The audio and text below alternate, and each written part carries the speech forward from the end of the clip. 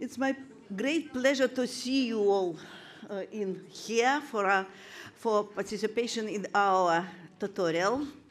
And it is an honor to greet professionals from all over country and the abroad who share the same aim in helping for our patients and are ready to work out the best tactics of diagnosis and treatment of patients who need in our professional help.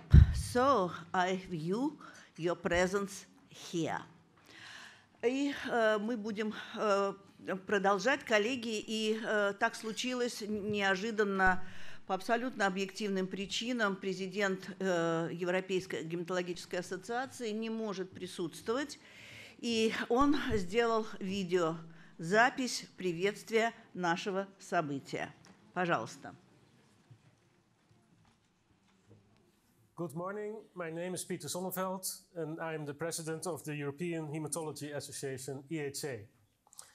It is my honor to welcome you at this tutorial, the fourth EHA, Russian Oncology Hematology Society, and the National Hematology Society, this tutorial on real-world challenges and opportunities in the diagnosis and the management of patients with hemato-oncology diseases. Unfortunately, I cannot be with you today because of family circumstances. But I would like to take the opportunity to welcome you all in Moscow again. And I really like that you are all here.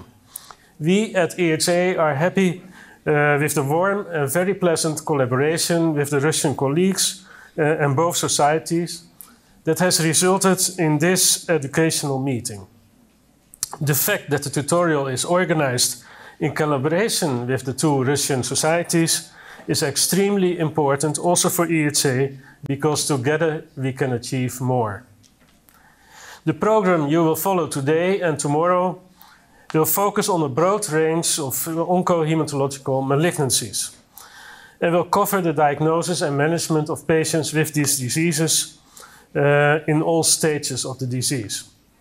You will listen to lectures from many distinguished speakers from Spain, Italy, France, and of course, Russia. Through clinical cases and self-assessments, you will learn in the optimal way how to address the various topics in the program. So please enjoy the program, and we wish you a very pleasant meeting and a very fruitful discussion. Thank you.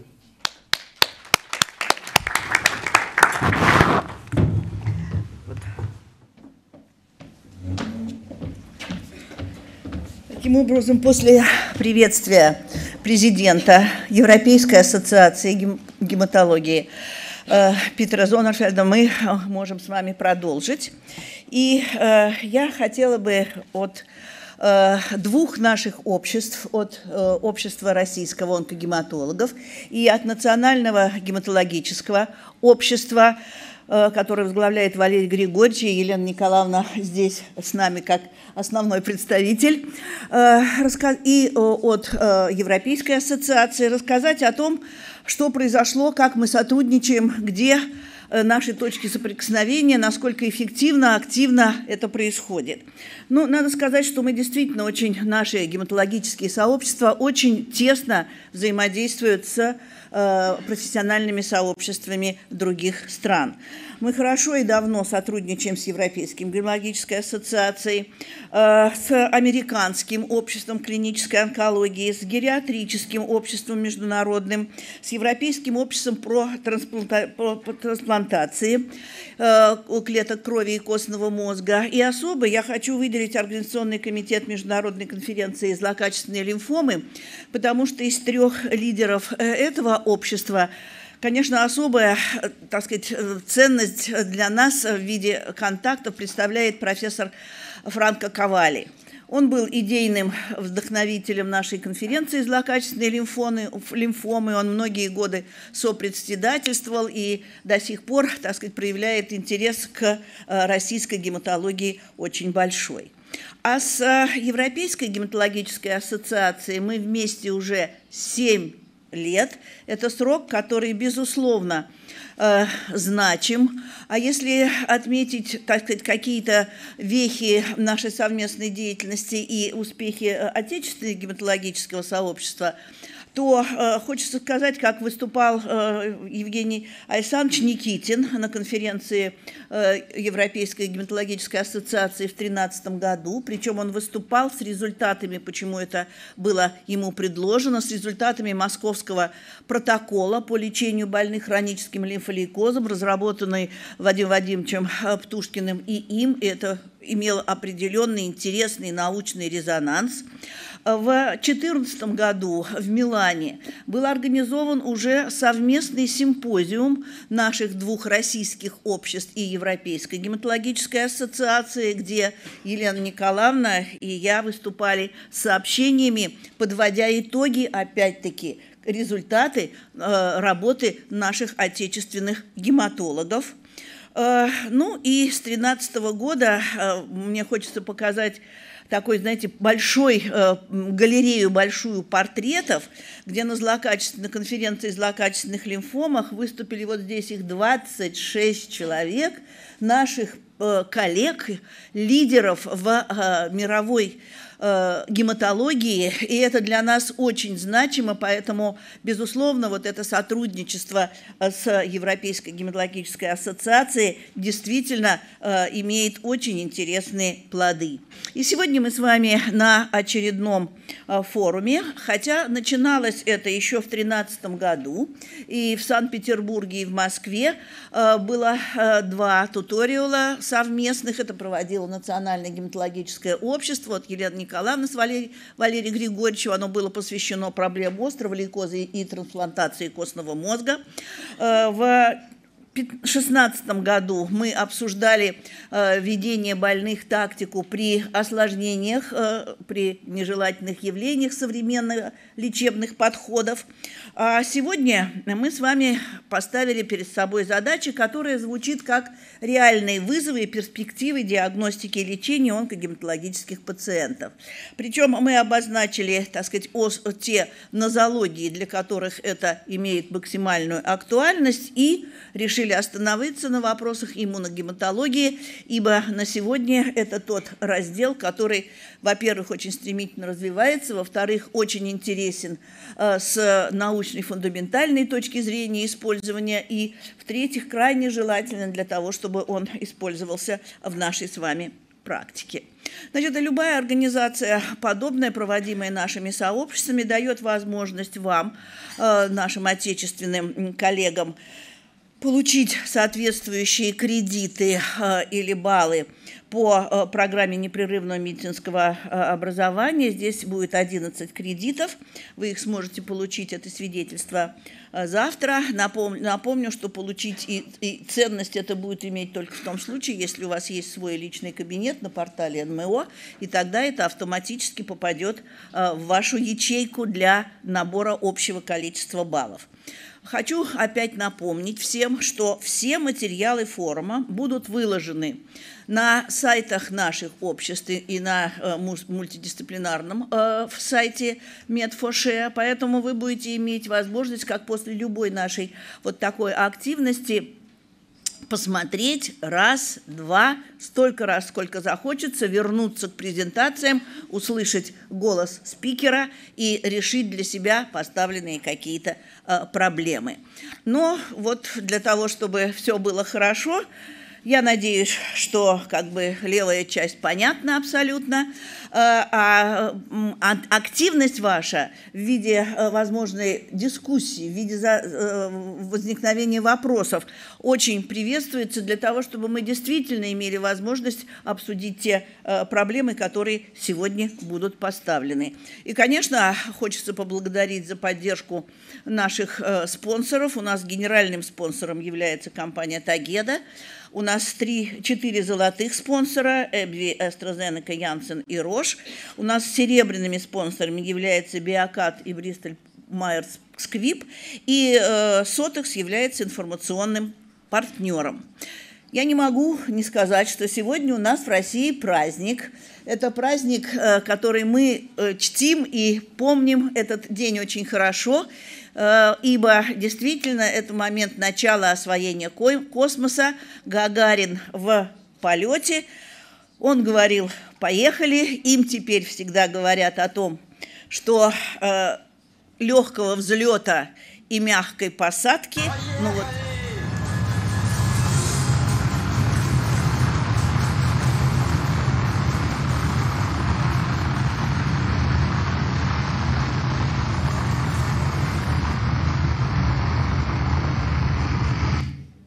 вот, действительно, мы можем начинать. И я с удовольствием хочу предоставить слово Карин Смарт. Она является исполнительным директором Европейской ассоциации гематологии. Мы с ней работаем, вот, так сказать, в тесном контакте на протяжении всех этих лет. Человек очень надежный, очень инициативный, креативный. У нее есть несколько слов. Пожалуйста. Пожалуйста, Карин.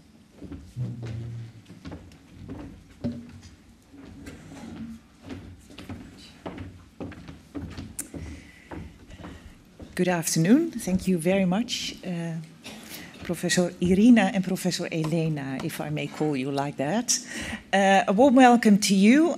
Professor Sonneveld, EHA President, was supposed to stand here, but he just explained in the opening video that he unfortunately can't be here for personal reasons. So I'm stepping in.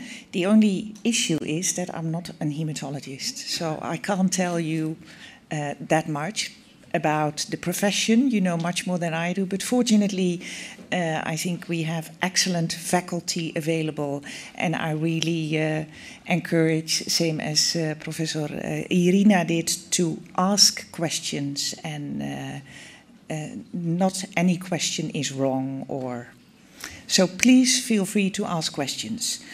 A little bit about the European Hematology Association. And I think I know how this works. Yes. In this slide, our core activities are captured, and I'm not going to take you through a long presentation to explain them all. But the core messages we try to capture in what we are doing is we try to connect worldwide. We advocate for the interest of hematologists and hematology. We support career development and research, and we try to contribute to the harmonization of education. And going through all these core messages, there's one important issue we always take into account, and that is that international collaboration is key. Together we can really make a difference. So that's why we also incorporate that collaboration in our activities. So here you see a little bit more specified what we are doing. And again, I'm not going to address them all. However, I would like to focus on two of our activities, the annual Congress and the EHA campus. The annual Congress is approaching its 25th edition next year. And this year we are going to have the 24th edition in Amsterdam. And the EHA campus is our youngest baby, just launched at the beginning of this year in January. So a little bit more about our annual Congress. I think that's an example of international collaboration, because there we see many hematologists from all over the world connecting, sharing knowledge, listening to the latest insights in research, etc. So altogether, we are expecting over 11,000 hematologists in June in Amsterdam, and I hope that we are also able to welcome many of you from Russia. We still, however, it's a large audience, we still manage to keep to a rather, let's say, not small program, but a program that is manageable for delegates. So it offers a lot of variation in terms of session formats, but there's also not an overkill that you have to choose between 25 or 35 sessions at the same time slot. So you get a pretty good overview of what's going on. The important dates, May 10, the early registration deadline is there. So if you're planning to attend, please do, because then you can, please do before May 10, because then you can still benefit from the early registration fee. A very important other deadline is also the late-breaking abstract submission from May 13 to 16. So if there's anything interesting in the pipeline, we encourage you to submit a late-breaking abstract. If we look at the attendance of Russian colleagues at our congresses, last year there were 191 delegates from Russia, and we see a little bit of a decrease. So we hope to see an increase in Amsterdam next year. But the good news is also that we see an increase in the number of submitted abstracts.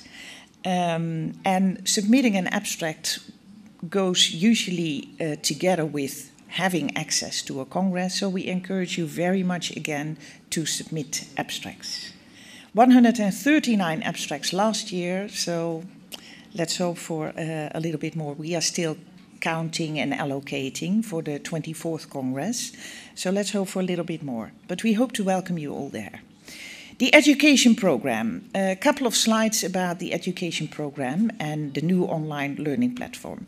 On this slide, you see the background of the education program, what it should do. It equips hematologists with knowledge at par with European standards through online and live learning. It encourages professional development, and there's also now, since 3 years in a row, a European exam added to the program. So it's a combination of live meetings, online learning, but also there is a certification attached. On January 1st, we launched the EHA Campus, which is part of the overall education program of EHA. It's a new platform. Maybe you already had a look at it. It is really a learning platform. So it's not reading, you really need to do something. And that means browse through pictures and indicate on, for example, morphology pictures, what you think you see there, answer questions in EHA courses, etc.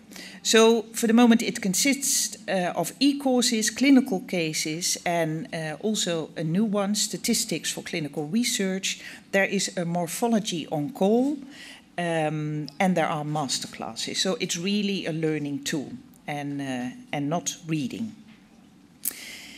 If you're an EHA member, you have free access to this platform. If you are below 36, it's only 20 euros. But if you want to have a sneak preview, please do. But at the end of this month, we are going to make the campus accessible for only EHA members. But until now, until the end of the month, it's open to everybody. So the membership benefits are listed here, but you can also find them on the website. And I would like to also say a few words, of course, last but not least, about the important collaboration. And I think there's a key player sitting in front of me who played a key role in establishing many contacts in international collaborations. Professor Robin Foa from Italy. So he was basically the main driving force behind our international collaboration program. And there's one key starting point for each collaboration, and that is that we add value. And that means that we always team up with national societies or other partners, and then we go together in a country, in a region. And EHA usually doesn't go on its own. It's always in collaboration. So that also happened here. There were hematology tutorials in 2013 and 2016, and this one is the third one. Joint sessions at annual congresses, and there is going to be a new joint activity, and that is the one-day expert exchanges, where we are going to exchange key speakers, key experts to provide knowledge in a certain, I think, hospital. yeah, that's what we are aiming at. But the details will follow soon. So it's nice to see that it's expanding, and again, together you go faster. So that's, I think, a very good example. Then I would like to say almost thank you, spasiba, if I pronounce it right. I just asked the Russian colleagues if I did that in a correct way, so I hope you understand what I'm saying. But anyway, thank you. But before ending this presentation, I would like to do a very practical exercise game with you, which is how these voting boxes work. And for that, we are going to go through a couple of slides where you can test how it works. So here you see the basic principles. When the question is on the screen, the voting is open and you can give your answer on the voting box. When you hear the countdown music, you have 10 seconds to answer. You can change in these 10 seconds 10 times, as many times if you want. But after the voting is closed, you of course can't change anymore. The questions are multiple choice, so press the number or letter corresponding to the answer. So you see on the voting box it's 1 or A, it's 2 or B. That corresponds with the questions on the screen you see. And make sure that when you give an answer that the light on your voting box lights up green, because then it connects to the system. The voting is anonymous. We are not going to present individual results. We also don't know that because we don't know who has which voting box. So feel free to make any mistakes. Don't worry about that. In addition, we are going to show you the results of the group, so that can facilitate the discussion. So now we are going to do a few test questions. Practice question. What is your gender?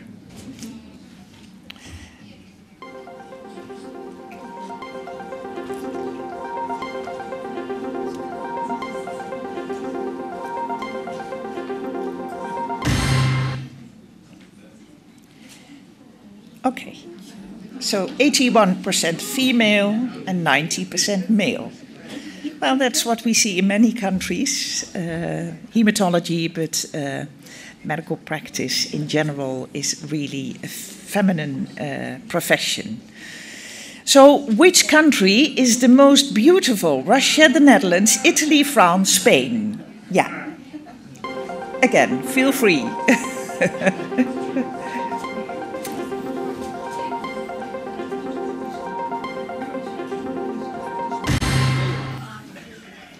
Ta-ta. Of course, 70%. Yes. Yeah. Yeah. Yeah. Okay. So these were the test questions. Now you know how it works. So please use them. And for the rest, it's an informal meeting. Ask any questions you want. Also the team of EHA and also of your two societies are here. If we can help you with anything, just ask us a question. And for the rest, I hope you have a lovely and very productive meeting and a good time. And thank you for having us.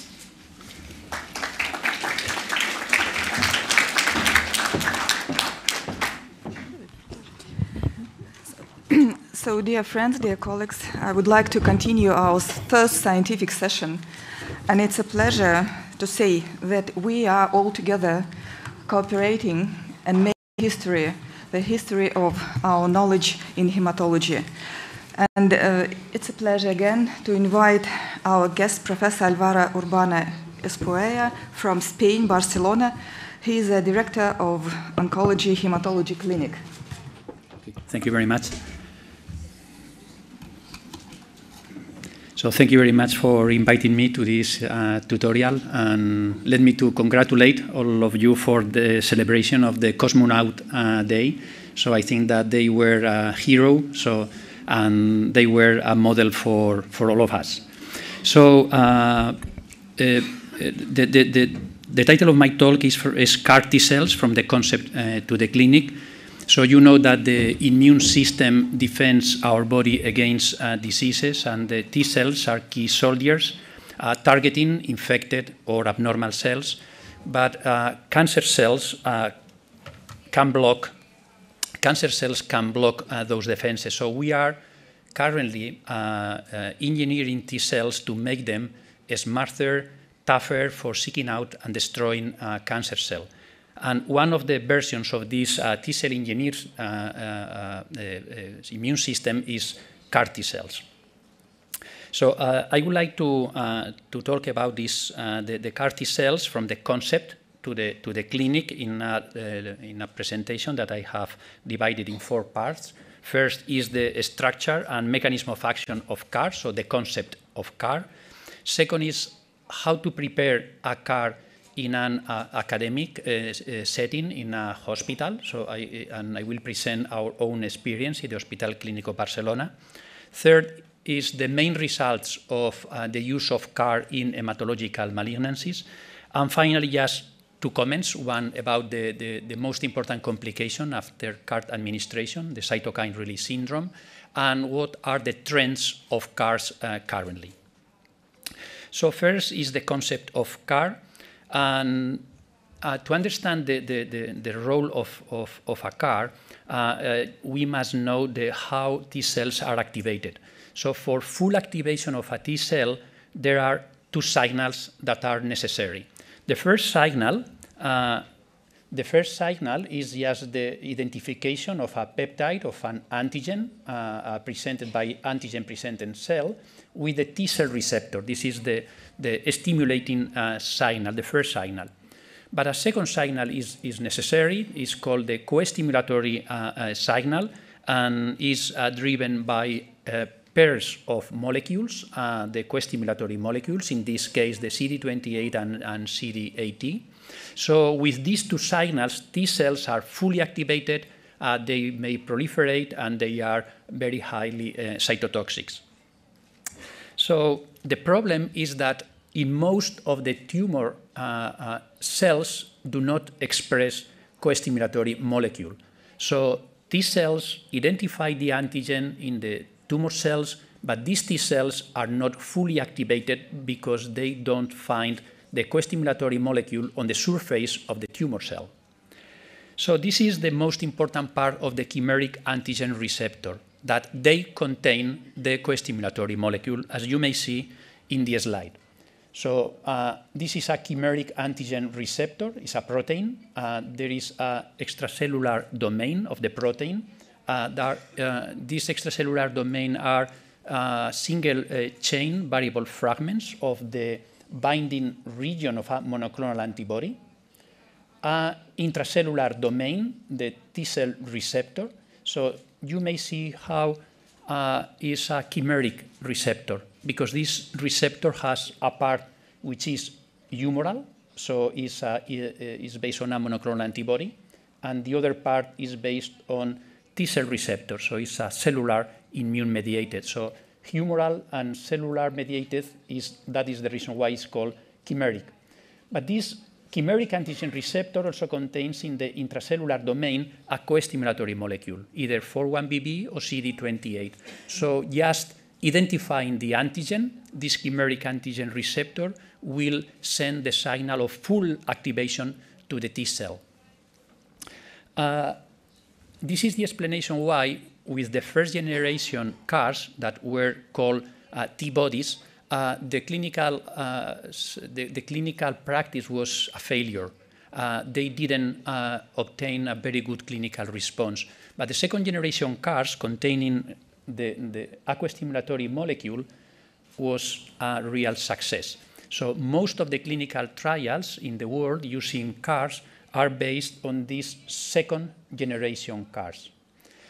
Now there are other clinical trials that are being running with 2 co-stimulatory molecules. They are, instead of 1, they are called third generation CARs, and even 4 generations, including a gene that induces the secretion of a cytokine to attract innate cells to the tumor, to destroy cells that maybe don't have the target of the CAR. But the clinical results are based on this second generation CAR.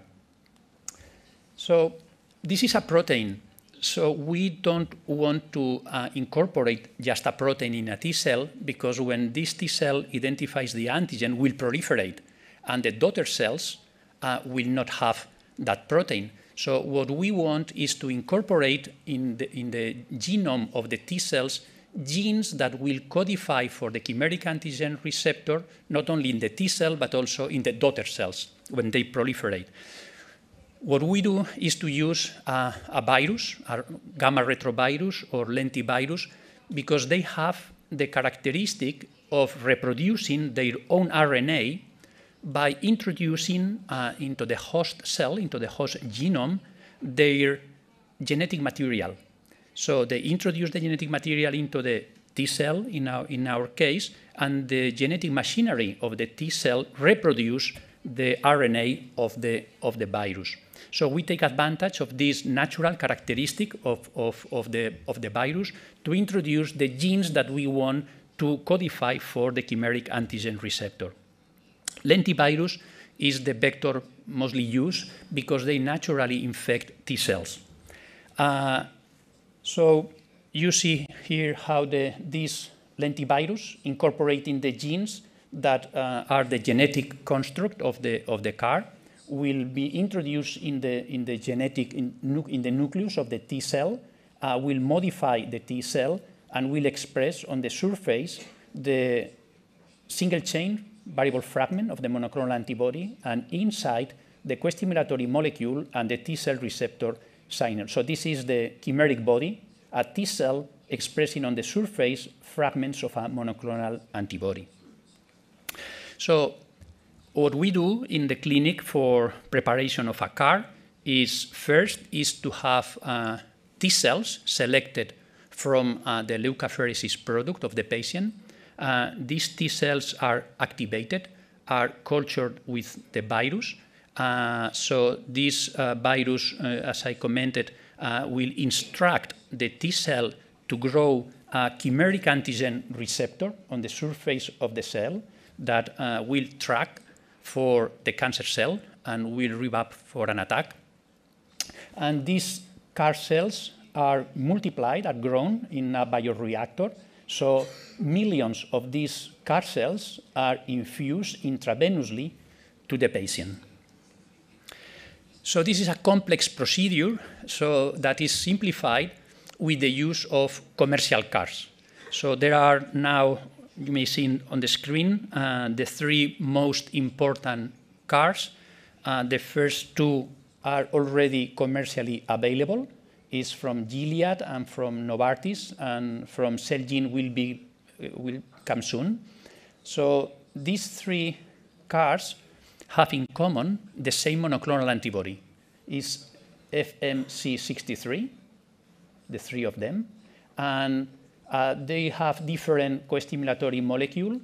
The Novartis and Celgene use the 4-1BB co-stimulatory molecule, whereas Gilead used CD28. There are differences between them. CD28 is very rapid and very potent. CD41BB is slower and more persistent. So it's good to have these CARs available, but they have a high cost, and in some countries they are not available. And also we considered that it's good from an academic point of view to incorporate some improvements, innovations into the procedure, into the process, as we have done for many years in the bone marrow transplant area, changing the composition of the graft or modifying the number of cells, eliminating T cells, potentiating the number of hematopoietic progenitor cells. For that reason, we were motivated to initiate an academic program of CAR in our institution a few years ago. So for doing that, that was a great effort, and it's been a great effort. We need three elements. The first element is to have the lentivirus with the genetic construct of the CAR in the lentivirus. So we were very lucky that in our team there are researchers very familiar with the use of molecular biology techniques and with techniques of gene delivery. Second is to use a bioreactor for multiplying the CARs. So this second part maybe is not so difficult for a bone marrow transplant unit that is familiar with cellular therapy procedures. And the third element is to prepare a clinical trial. You know that the clinical trial is always a nightmare in terms of bureaucracy, documents, regulatory issues. Here, there are two more difficult aspects. First is that you are the drug company. The hospital itself is the drug company. And the second is gene therapy. So we are introducing in a T-cell from human that will be inoculated to a person. And these T-cells may be in the blood of the person for years. So these two things make to prepare a clinical trial with CAR very difficult in terms of regulatory agencies. So for the first element, to prepare the lentivirus, we started with our own monoclonal antibody. So we have in our immunology department a monoclonal antibody that was prepared 20 years ago, and the clone is A3B1. I emphasize this because it's different to the rest of commercial CARs, which are FMC63. This is different. So this the single chain variable fragments of this monoclonal antibody are linked to a co-stimulatory, are combined with a co-stimulatory molecule, 4-1BB and the CD3 signal. These fragments are cloned into a vector. We have used lentivirus of third generation. So to codify, this lentivirus will codify for the synthesis of the chimeric antigen receptor. First, what we did is to test the efficacy of our CAR. So what we did is to, this is in red, our CAR is in red. So what we put in culture our CAR with cell lines expressing CD19. You know that most of the CARs have been produced for malignancies expressing CD19. So we put in culture with a malignant cell line, NALM6, expressing CD19. So you may see the survival of these cells expressing CD19 in combination with our CAR. So very effective, eliminating NALM6 cells. And we compared our results first with untransduced T cells, so T cells without the CAR. So you may see that T cells without the CAR didn't didn't eliminate NALM6 cells, and also with the standard CAR expressing FMC63. So you may see that in principle, the activity of our CAR was very similar to the standard CAR. So we did the same thing not only in vitro, but also in vivo, in mice. Here are the mice that inoculated with NALM6, the malignant cell line, and untransduced T cells. So there was a progression of the tumor. Mice were sacrificed. Here is the combination of NALM6 with the standard commercial monoclonal antibody. The commercial CAR is clean, so very effective. And also with our CAR, NALM6 with our CAR that also eliminated the progression of the tumor, and mice were alive. So it seemed that our CAR was effective. So we, to put this CAR into the patients, you need to scale up the production, not only for a few cells, but for 100 million of T cells. So you need to expand the lentiviral production. We have a GMP facility in our School of Medicine, so in the same hospital, at the School of Medicine of the hospital. It's a quite sophisticated facility. The important point is that this facility may have, at the entrance, very high pressure. intermediate pressure in the middle of the facility, and at the end, where technicians manage the lentivirus, is low pressure. This is to avoid the way out of the lentiviral particles. So first element was prepared. The second element is the bioreactor. We had several doubts of what bioreactor use. Finally, we decided to have this one, the Prodigy, because it's closed and it's automatic, so it simplifies things. So, and here you may put just the 100 million T cells. You may activate the T cells in the same device and to culture with the virus and expand the CAR also in the device. So very convenient device for doing CARs in a hospital. So we have already treated, this was 1.5 years ago, that with these 3 elements were approved. So we have included already 31 patients that have received our CAR. Most of them were ALL, acute lymphoblastic leukemia, because you know that this CAR is effective in ALL and in non-Hodgkin lymphoma, but the urgent need of the CAR was in patients with acute lymphoblastic leukemia, most of them relapsing after an allogenic stem cell transplantation, but also we administered in 4 diffuse large B-cell lymphoma and in 1 CLL patient.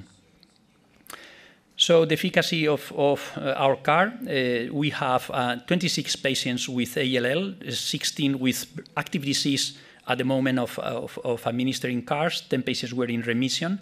So all patients we had active disease achieve complete remission, and all of them, 26, all develop elimination of normal B cells. So the efficacy of the CAR was no question about it. So after a follow-up of 8.5 months, we have seen 7 relapses of these 26 cases. Most of them, after the relapse, the blasts express CD19, so probably was due to a elimination of our CAR due to an immune rejection, or because these T cells entered into an exhaustion situation. And 2 cases were CD19, so probably just the change, the shift of the CD19, so the CARs were active, but the blast didn't express CD19. So this is one case with a CLL, the only case with CLL that we treated.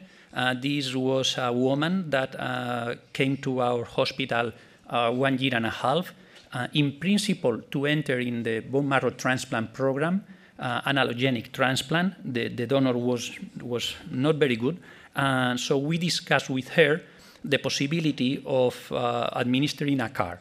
So she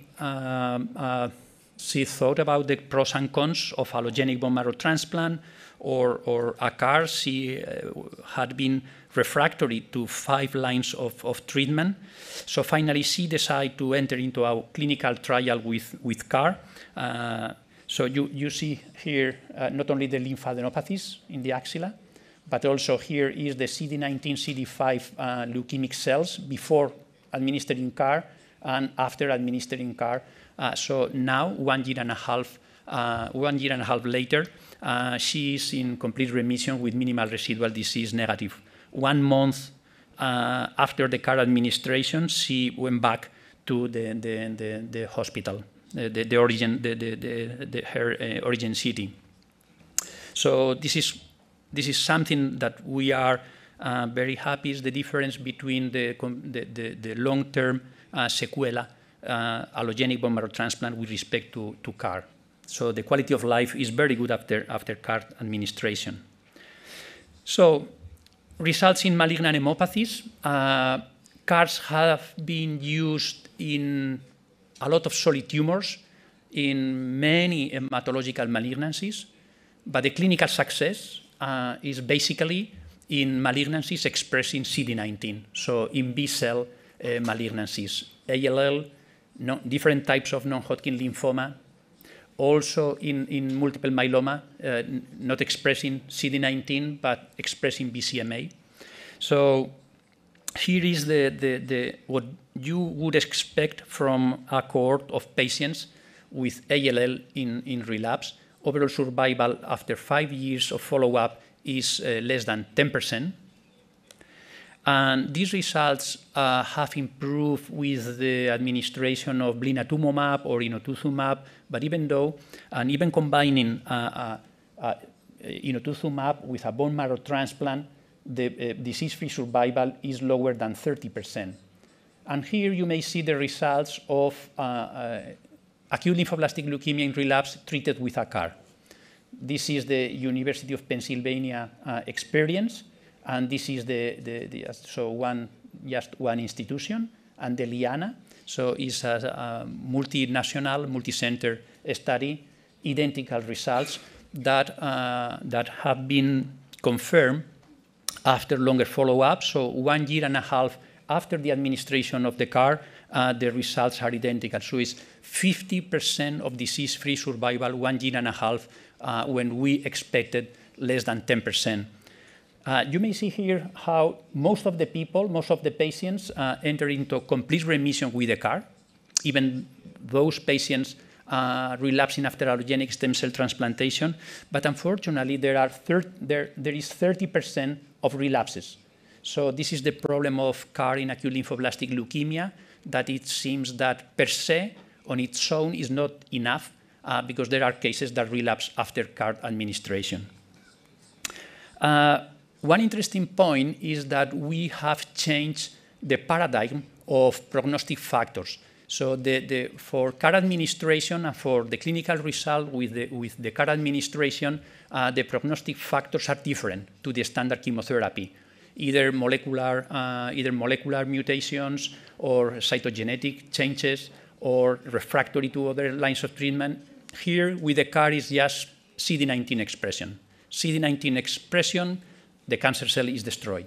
So you may see here how the disease burden is barely influenced the complete remission rate. The same for patients that have received already an allogeneic transplant and have relapsed after the most intensive treatment we have, hematologists, an allogeneic stem cell transplantation, enter again in complete remission after CAR administration, the number of lines of treatment, or Philadelphia positive cases that enter into remission, most of them. So there are cases that relapse. The reason is that in some cases, when the relapse is CD19 is due to the immune rejection of the CAR, because the extracellular domain is murine in the origin, so it creates immune rejection of this CAR. Second reason is exhaustion of T cell, because we are using T cells from the patient that have received multiple lines of treatment, that have been in contact with a mass of antigen in the body of the patient. So maybe using more fresh T cells, results would be a bit different. And also there are 20%, 25% of cases that relapse not expressing CD19. This is due to the blast, that if leukemic cells doesn't express CD19, will not be attacked by the CAR. Yes, Darwin would say what you are expecting. Okay, so non-Hodgkin lymphoma, very similar situation in the sense that with patients that were in refractory diffuse large B-cell lymphoma, the prognosis was extremely poor. Less than 10% of patients are alive 5 years after starting the treatment. And with CAR, results are very similar to ALL in terms of disease-free survival 18 months after CAR administration. Is 40% of the patients 1.5 years after CAR administration are alive and free of disease.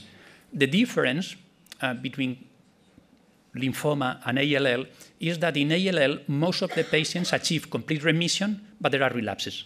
In non-Hodgkin lymphoma, is from the beginning, there are patients that do not respond. But once the patient has obtained a complete remission, most of them will not relapse. So it seems that in non-Hodgkin lymphoma, the CAR is enough and is not necessary a complement of treatment like it seems to be the case in ALL. CLL results are extremely good, especially if we treat the patients with ibrutinib before and after CAR administration. It seems that it restores the T-cell function of the patients with CLL. So most of them achieve a complete remission, and even in lymph node. Multiple myeloma, expectations were very, very high. At the beginning, when different groups started to use a CAR identifying BCMA, the antigen expressed in plasma cells and also in mature B cells, but mainly in plasma cell. So there were like 50% of the patients after 5-7 lines of treatments achieved a complete remission with the BCMA CAR. So people were very excited. Unfortunately, the patients are relapsing. So this is a shame. It seems that one of the reasons may be that T cells are exhausted, because in a patient with multiple myeloma, T cells are in contact with a massive quantity of the antigen for many years. And other reason, I don't know whether you may click on the screen or. Okay, so you may see another reason. Maybe you may see in blue are CAR T cells, and in green are BCMA. So you may see here how a CAR is attacking multiple myeloma cells. Perfect, this is good. But also you may see that a plasma cell is releasing a vesicle of BCMA. So this would eliminate the BCMA from the plasma cells, and also you may see how a CAR T cell is capturing this vesicle. Another CAR T cell is fighting with the other CAR for this vesicle. So they are fighting each other, and leaving the plasma cell alive.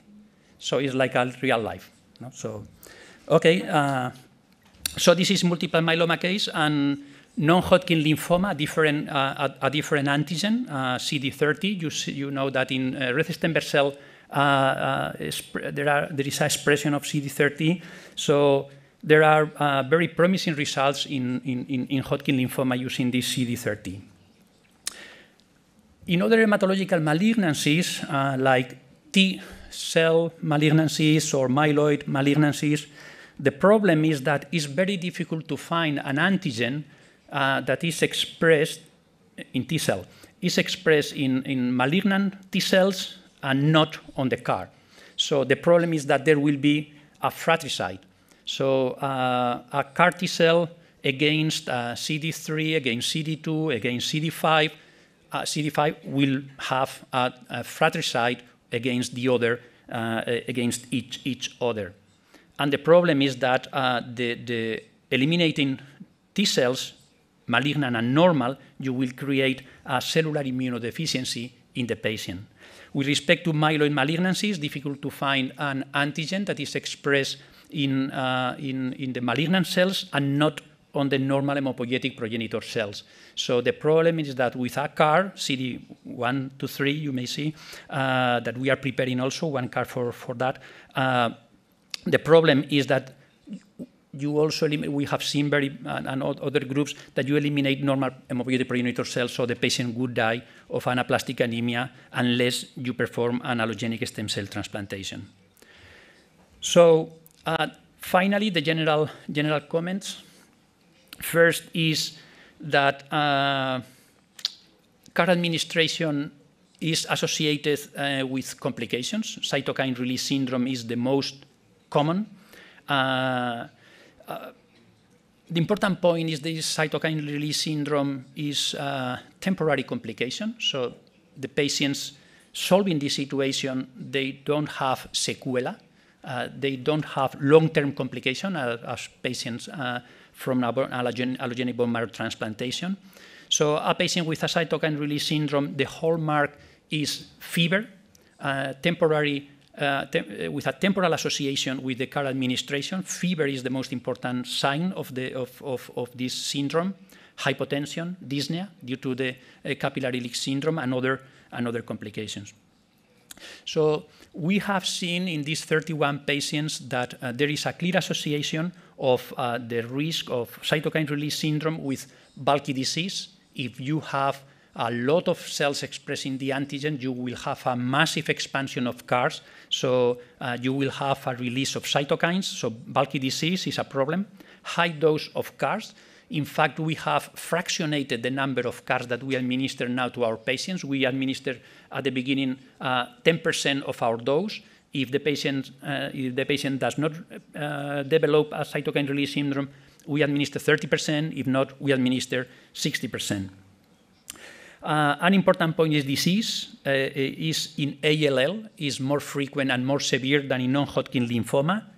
And also the problem of adults in ALL are more frail than children. So although the efficacy of the CAR in ALL is very similar in adults as compared to children, the consequences are worse in terms of cytokine release syndrome. We have had a couple of patients dying due to cytokine release syndrome in adult patients.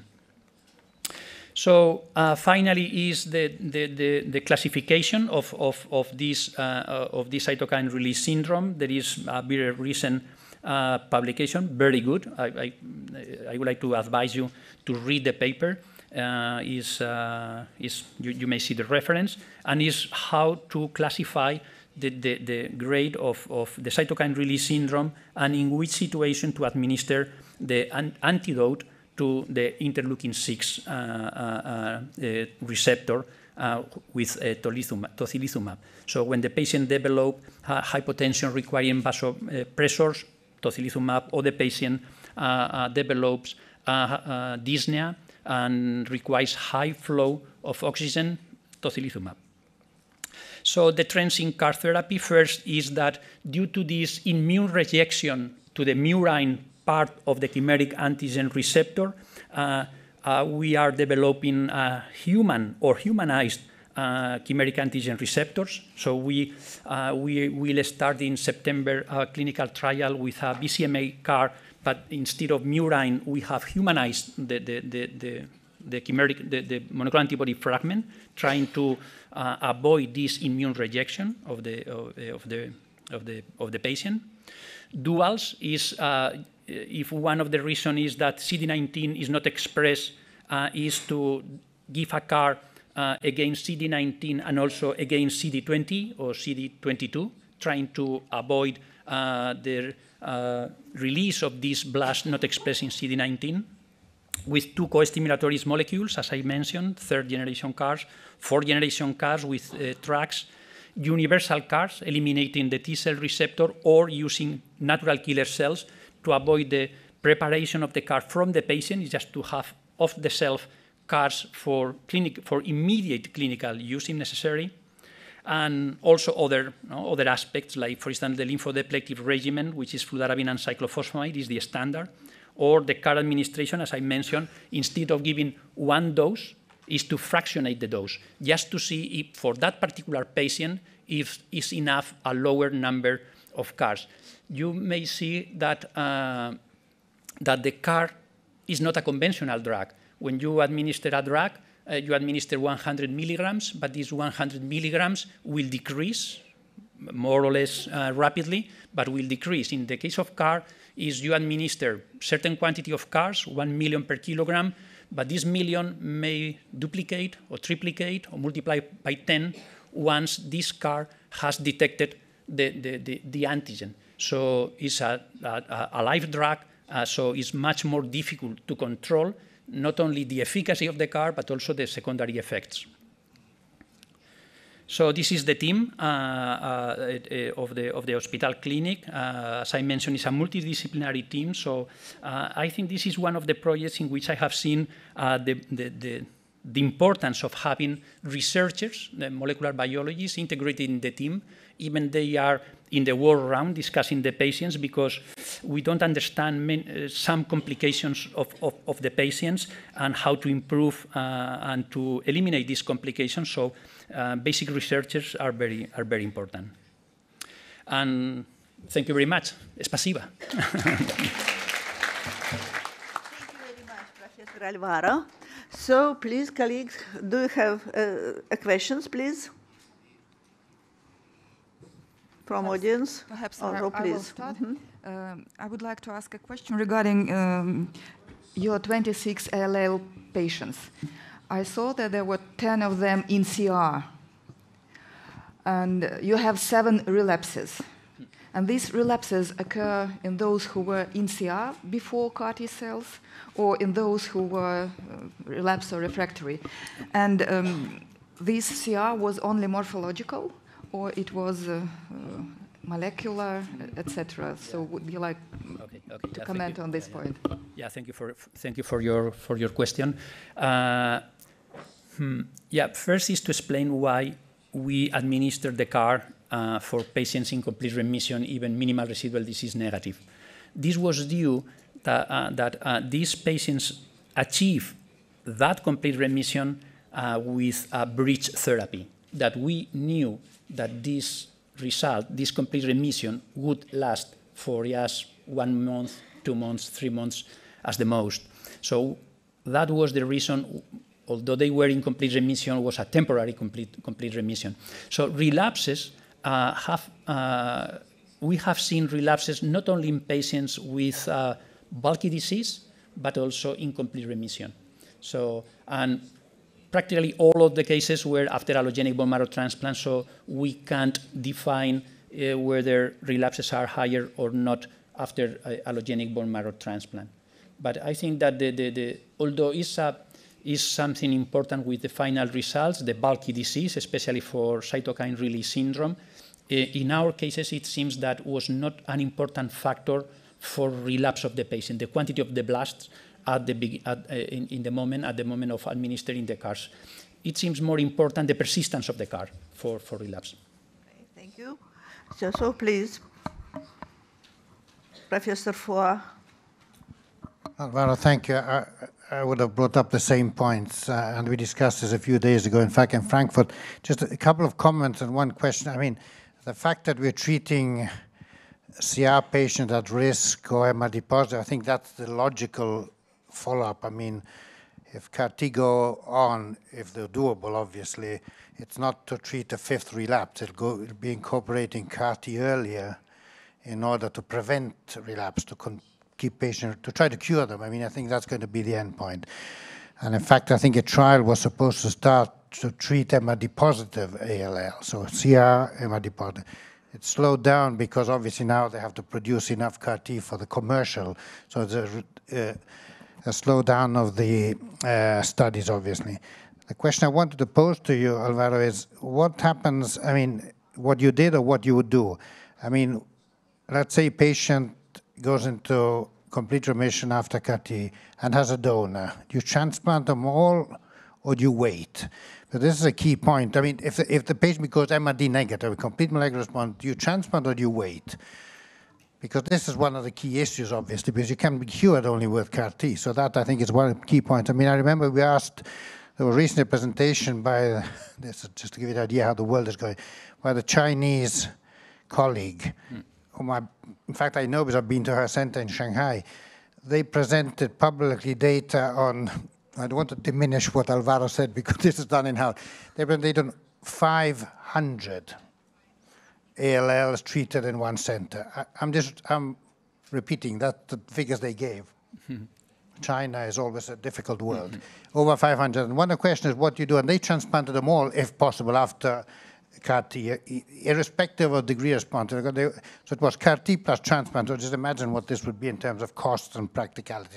But that's a different issue. So would you transplant them all? I think that's one of the key points that we don't really know. Because as I see it personally, in the future, I think we hope to do less transplants, to use a CAR T to avoid the transplant, if we're going in that direction, which I think we are. Yeah. Yeah, so yeah, thank you, Robin. I think it's a key question. So first is that patients that were in complete remission had previously relapsed after allogenic they had previously relapsed after allogeneic stem cell transplantation, so we knew that would relapse in 1 month, 2 months. So second is with respect to the Chinese group, that is impressive the number of cases that have included in the clinical trial, and it's impressive the number of clinical trials they have. So now China with United States are the two focus of CAR administration. So, and they are giving, providing very important information to the CAR world. But with respect to the ALL, their approach is different. Their approach is to use, to administer a small quantity of CARs, 50,000 per kilogram, so it's a very tiny quantity of CARs, to obtain a complete remission using as a bridge to allogeneic stem cell transplantation. So it's different to our aim, to our goal of trying to cure the patient with 1 million, 3 million, 5 million CARs per kilogram. They use a very small quantity of CAR as a bridge for allogeneic stem cell transplantation. If they don't do the allogenic transplant, the patient will relapse because the quantity is too small. And one of the reasons is economical. So they say that they can't afford for using blinatumomab, inotuzumab, or things like that, so they prefer just 50,000 CARs per kilogram, and after that the allogenic transplant. In our situation, it's very difficult to say, because if the patient is cured and you perform a second allogenic transplant and the patient dies after a second allogenic stem cell transplant, it's very difficult. So what we are doing is if the CAR is CD28, I think that you need a bridge, so you need an allogenic stem cell transplantation, because CD28 is short persistent, so the relapse rate is high. Using a 4-1BB, as in our case, what we do is a very close monitoring of minimal residual disease with next generation sequencing, and if it is negative, we don't plan an allogenic stem cell transplantation. The age of the patient, comorbidity index, so is the patient what she wants. So it's very, very different. It's a second allogenic stem cell transplantation. So it's a very difficult question. Okay. Do we have time? If we have time. No, we have 4 clinical cases. Yeah, no, this is a very quick, I mean, it's a key point, but as I see it, patient relapse, I think this is an open question. But if we use them after induction treatment and they go into complete molecular, I guess in the future we probably reduce the chance and monitor very closely. This is coming out with blinatumomab. I mean, we have these protocols where we discuss it tomorrow, putting blina up front with a patient become molecular negative, we are not transplanting, but it's first line, different from what you're saying. Yeah. Okay, thank you for your comments. So we will continue, and so your cases, please, and okay. we will discuss.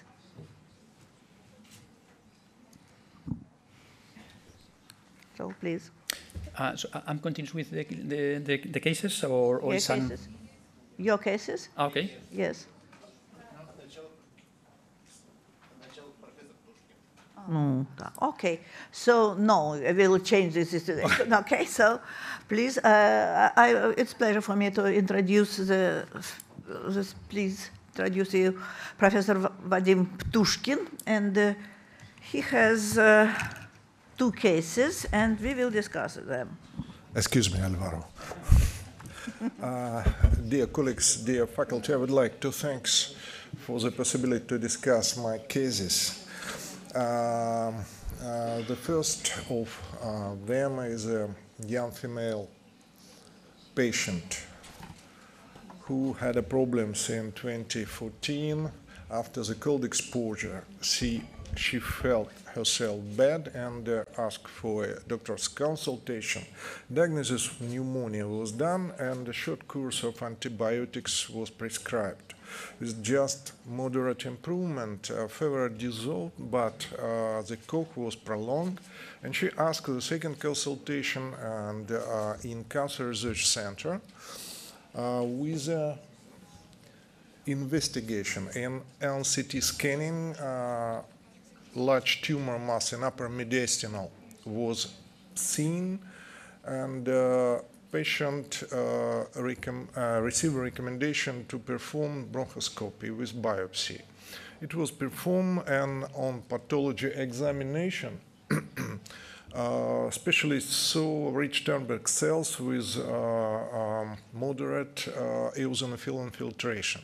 Diagnosis of Hodgkin classical lymphoma was done, and after the staging, the fourth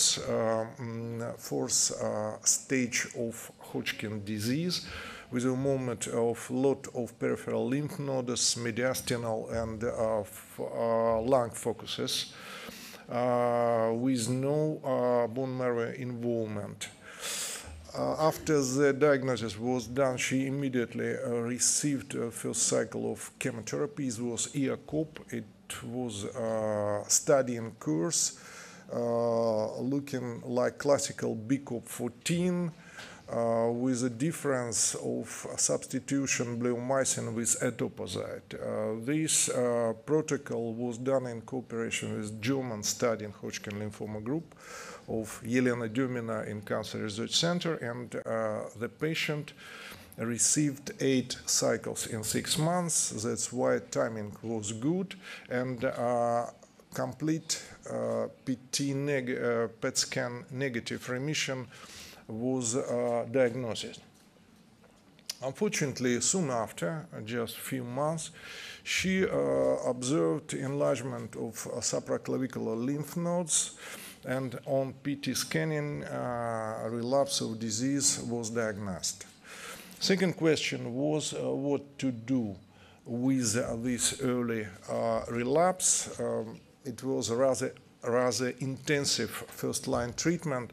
That's why the second biopsy was performed, and classical Hodgkin lymphoma was confirmed in second biopsy.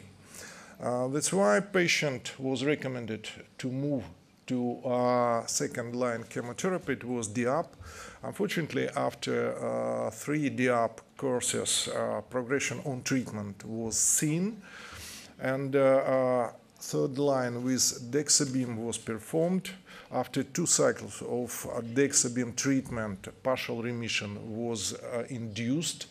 Unfortunately, it was PET positive situation with grade 4 on Deauville. Nevertheless, high-dose chemotherapy was performed with cyclophosphamide, etoposide, REC, and melphalan course of high-dose chemotherapy with peripheral stem cell rescue. Unfortunately, soon after, the third relapse occurred, and we have a problem with a young female patient with absolutely chemo-resistant Hodgkin lymphoma disease, and no donor on consultation with possibility of allogenic stem cell transplantation and no remission. That's why patient moved to brentuximab vedotin, 1.8 milligrams per kilo, with induction of remission after 4 infusions, but unfortunately rapid progression after 9 infusions. That's why is a double refractory so-called situation, and only way to try to resolve it was to move to immunotherapy, and it's of course very interesting field of treatment, some resistant lymphoma disease, and in excellent presentation of Professor Alvaro Urbana Espizo, we received the same information. She tried to treat with nivolumab infusions. After first infusion, she felt herself much better. B symptoms disappeared, but unfortunately, we saw hepatotoxicity with elevation of AST/ALT ferments and symptoms of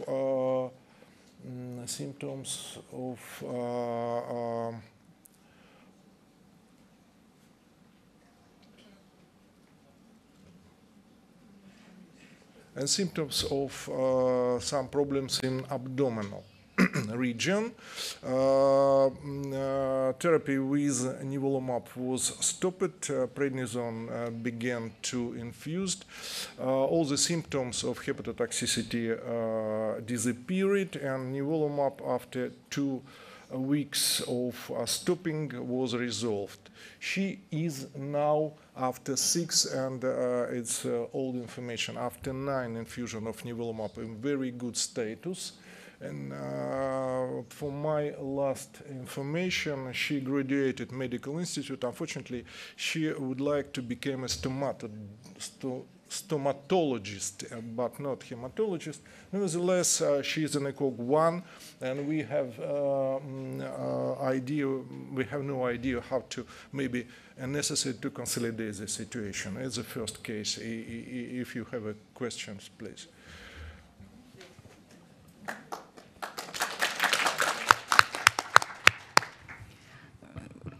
Кто-нибудь хочет задать вопросы из аудитории, пожалуйста?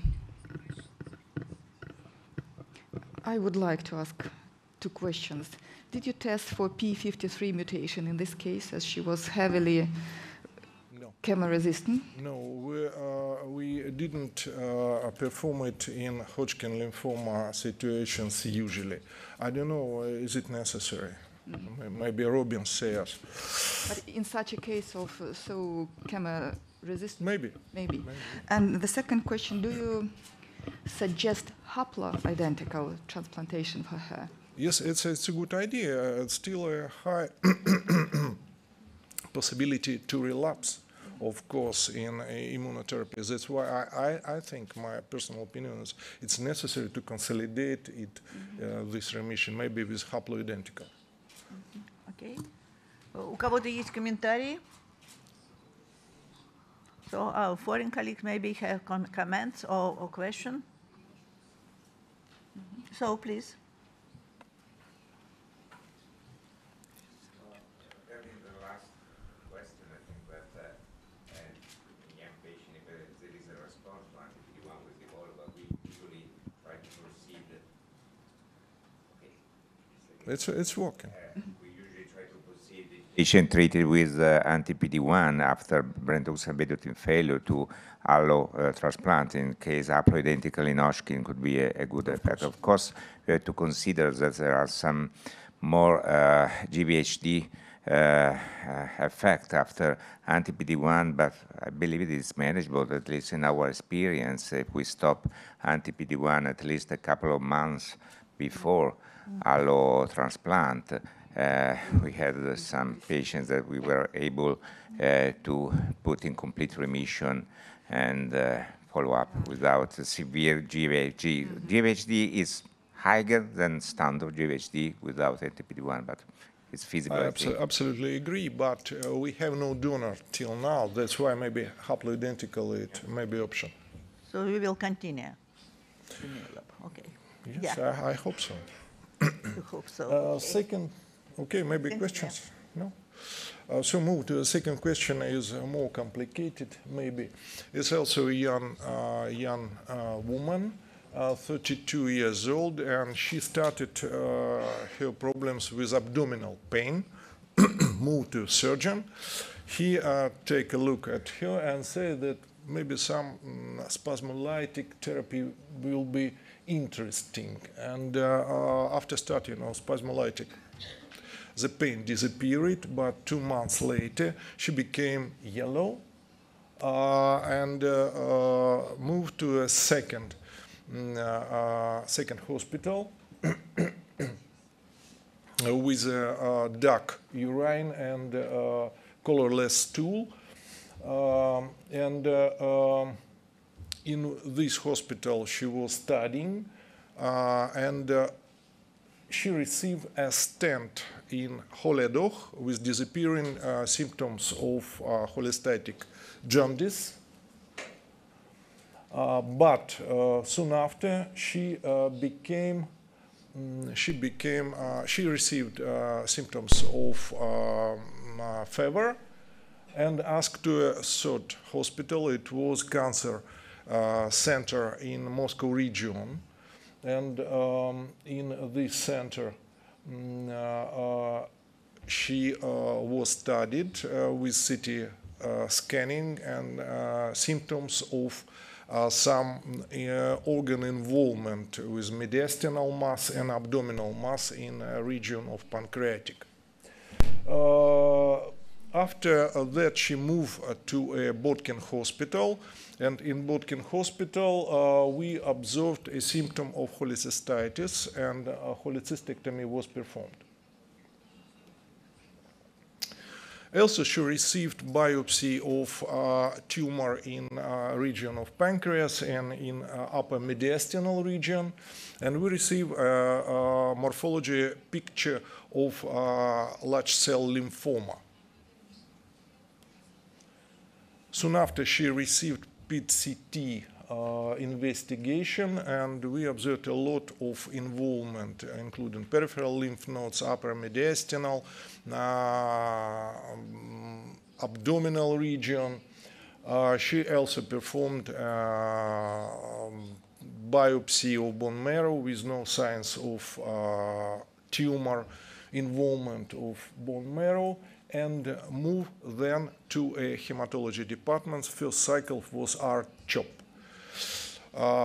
Fever disappeared, she felt herself much better, and then we tried to perform ERDA approach as a signs of primary mediastinal lymphoma was seen in investigation of pathology preparates. She was very good in this treatment. Pancreatic tumor disappeared at all, and mediastinal mass disappeared at 70%. That's why we remove a stent from Haledov.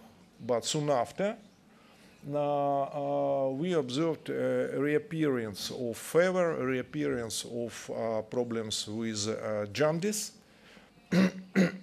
and in controlled PET-CT scanning, we observed a progression of disease. Also, we observed problems in liver and signs of infected hematoma in liver was seen.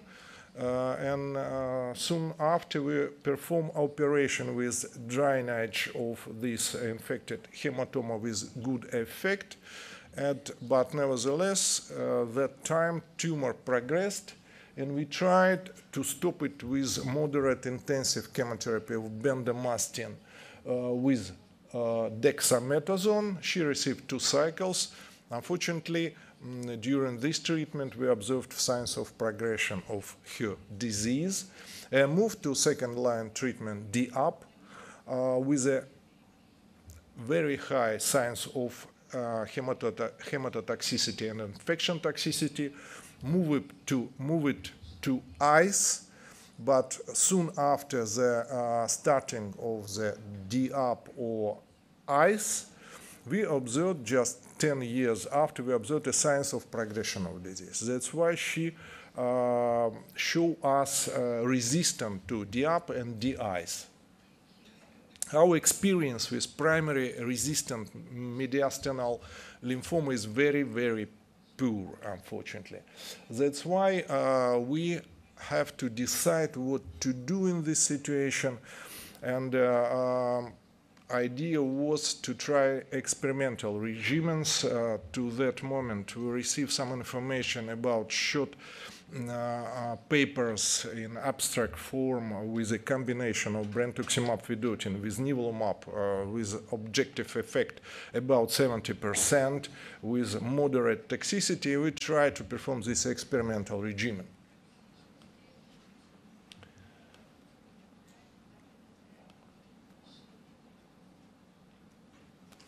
We try to perform this regimen and induce, after the first cycle, very pronounced anti-tumor effect.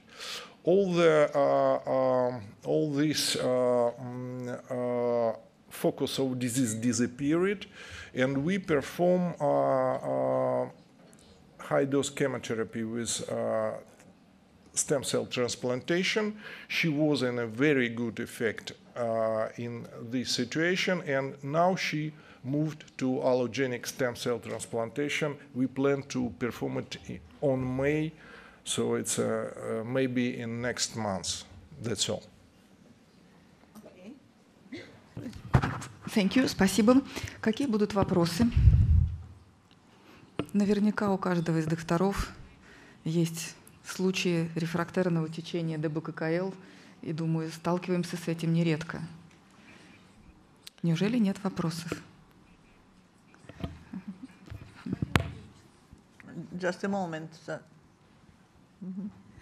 Спасибо большое за интересный случай. Скажите, пожалуйста, вот первичная медистинальная лимфома с поражением паховых, подвздошных узлов. Вот я сейчас сижу, перебираю в голове, что-то не могу вспомнить ни одного больного своего, у которого была бы такая клиническая картина. Это первый вопрос. Второй вопрос. При первичной медистинальной лимфоме CD30 экспрессию вы не смотрели, по крайней мере, она не стояла у вас в ИГХ. Чаще всего она все-таки определяется. Смотрели ли вы ее или нет? Два вопроса. Я с вами согласен, и изначально диагноз первичной медиастинальной лимфомы не стоял. Стоял диагноз диффузной Б-крупноклеточной лимфомы с медиастинальным поражением. Но при пересмотре препаратов повторном мнение патологов сложилось, что этот случай можно рассматривать как первичную медиастинальную, CD-экспрессия CD30 там была.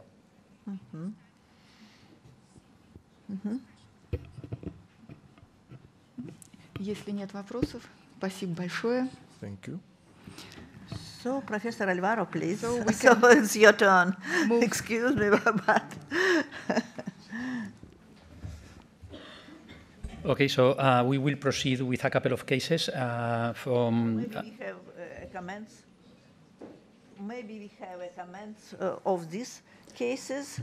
Well, both are very difficult cases, and in both cases are examples of the use of checkpoints inhibitor, because, for instance, Hodgkin lymphoma, I think that is the champion in solid tumors with the response to PD-1 monoclonal antibodies, because Hodgkin lymphoma constitutively express PD-L1, so this is one of the samples. And the other is primary mediastinal also, with respect to other diffuse large B-cell lymphoma, is the case that express more PD-L1. So I think that they are both good examples of success of nivolumab or other anti-PD-1.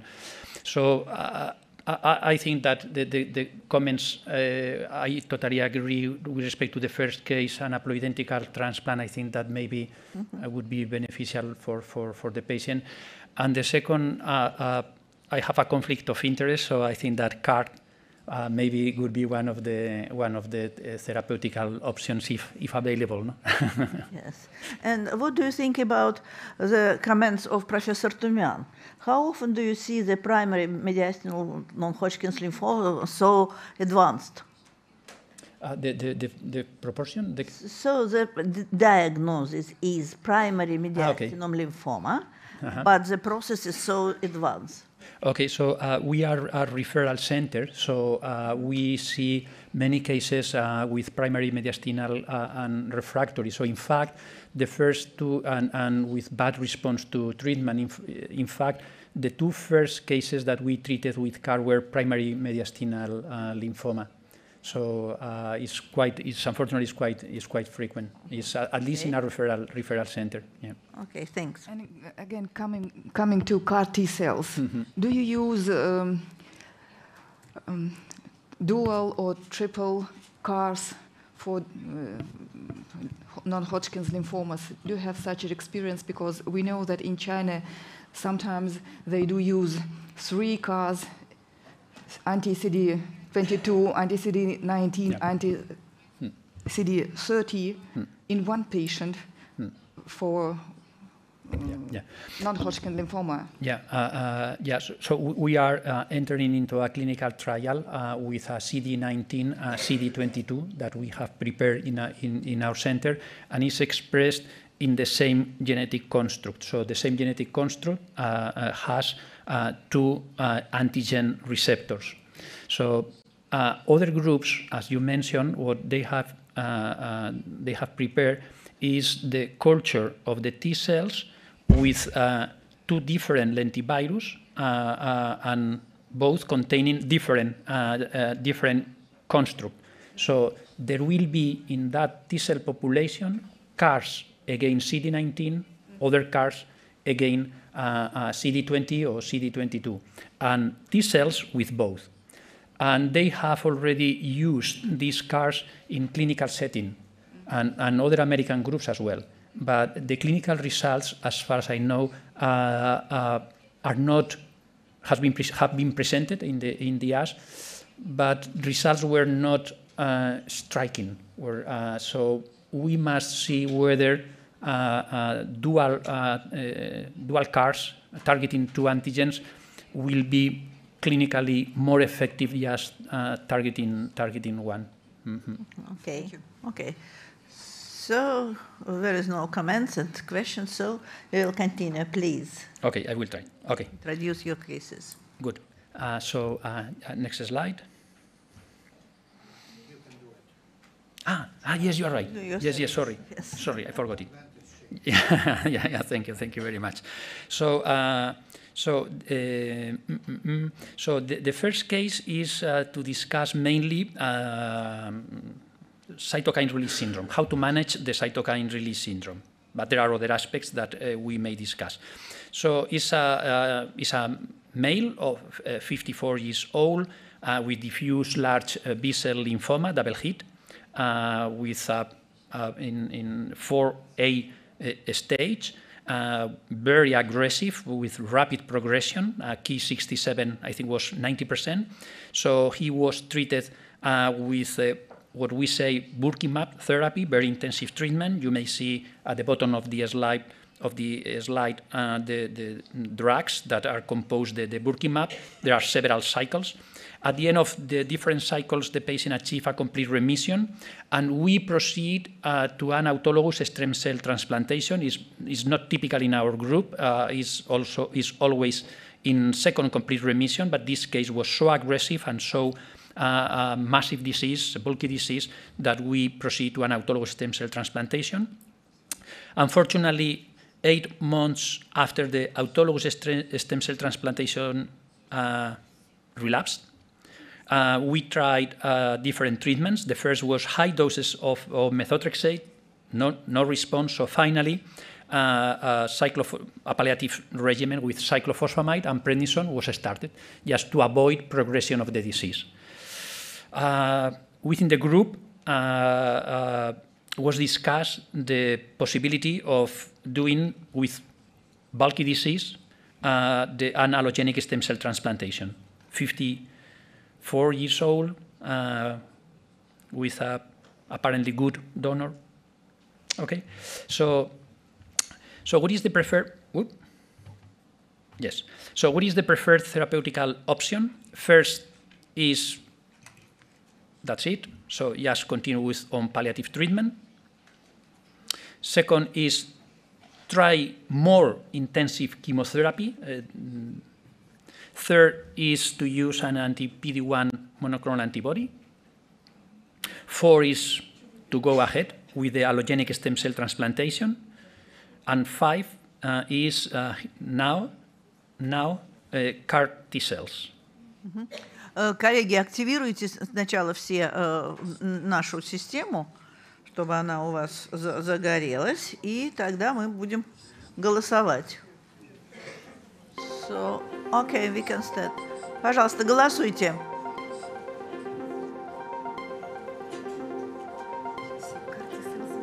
Нет, я думаю, что неволумab выберут. Yes. Okay. Yeah. Okay. So is what we did. The first is clear that no solution for the patient, very young. Second is we already observed that was refractory, so no. 3 is nivolumab. Is right. is not the typical case for PD-L1 expression, and the response rate is low. So the reality is that we had the doubt of allogenic stem cell transplantation, although we knew that the probability of entering into complete remission and long-term survival was very poor. So we decided to go to the CAR T cells. Okay, good. So we entered into the clinical trial that I mentioned during my talk with our CAR. So we administer, in ALL, we administer very low dose, 1 million of CARs per kilogram, based on bibliography. As I mentioned, this 1 million CAR is fractionated 10%, 30, 60%. But in non-Hodgkin lymphoma, most of the groups have found that we need more quantity of CAR to obtain a response. So we administer 4.5 millions of CARs per kilogram. And up before this CAR administration, you know that fludarabine and cyclophosphamide must be administered to not only to reduce the tumoral mass, but mainly to eliminate normal T cells from the patient to permit, to allow for an expansion and engraftment of the T cells that we are, of the CARs that we are administering to the patient. And also to eliminate, at least temporary, the immune rejection of the patient against the CAR. Okay, so we did it. This was one of the first cases that we did,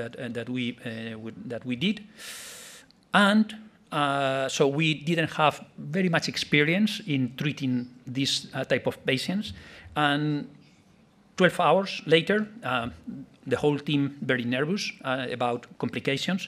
And 12 hours later, the patient developed 40 degrees of high fever, tachycardia, and mild hypotension.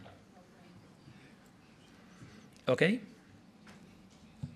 So what is the most likely diagnosis of this complication? A systemic infection, cytokine release syndrome may be excluded too early, just 12 hours after CAR administration. Second is, it is a cytokine release syndrome, high-risk situation, bulky disease, high risk of complications, so administer tocilizumab to block the receptor of interleukin-6. Infection is excluded. It's a temporary association with the CAR. Is grade 2 CRS, but infection to be ruled out because it could be the case. 4 is just check interleukin-6 level, and if this interleukin-6 level is very high, tocilizumab block the receptor for interleukin-6, or just blood transfusion reaction, because it was the case that 30 minutes before, the patient had received blood transfusion and platelet transfusion. So, okay, so 12 hours after CAR administration, these 5 possibilities. 10 seconds, I think, no? Начинаем голосовать.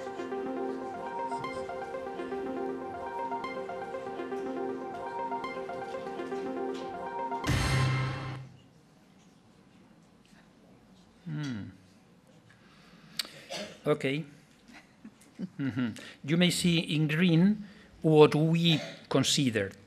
Okay, so 4 is the most. Okay, is if I. Okay. It is important to say that that cytokine release syndrome is based on clinical aspects, fever, and fever, hypotension, dyspnea are not based. And sorry for tricking you. This syndrome is not based in cytokines, because a bacterial sepsis may raise these cytokines.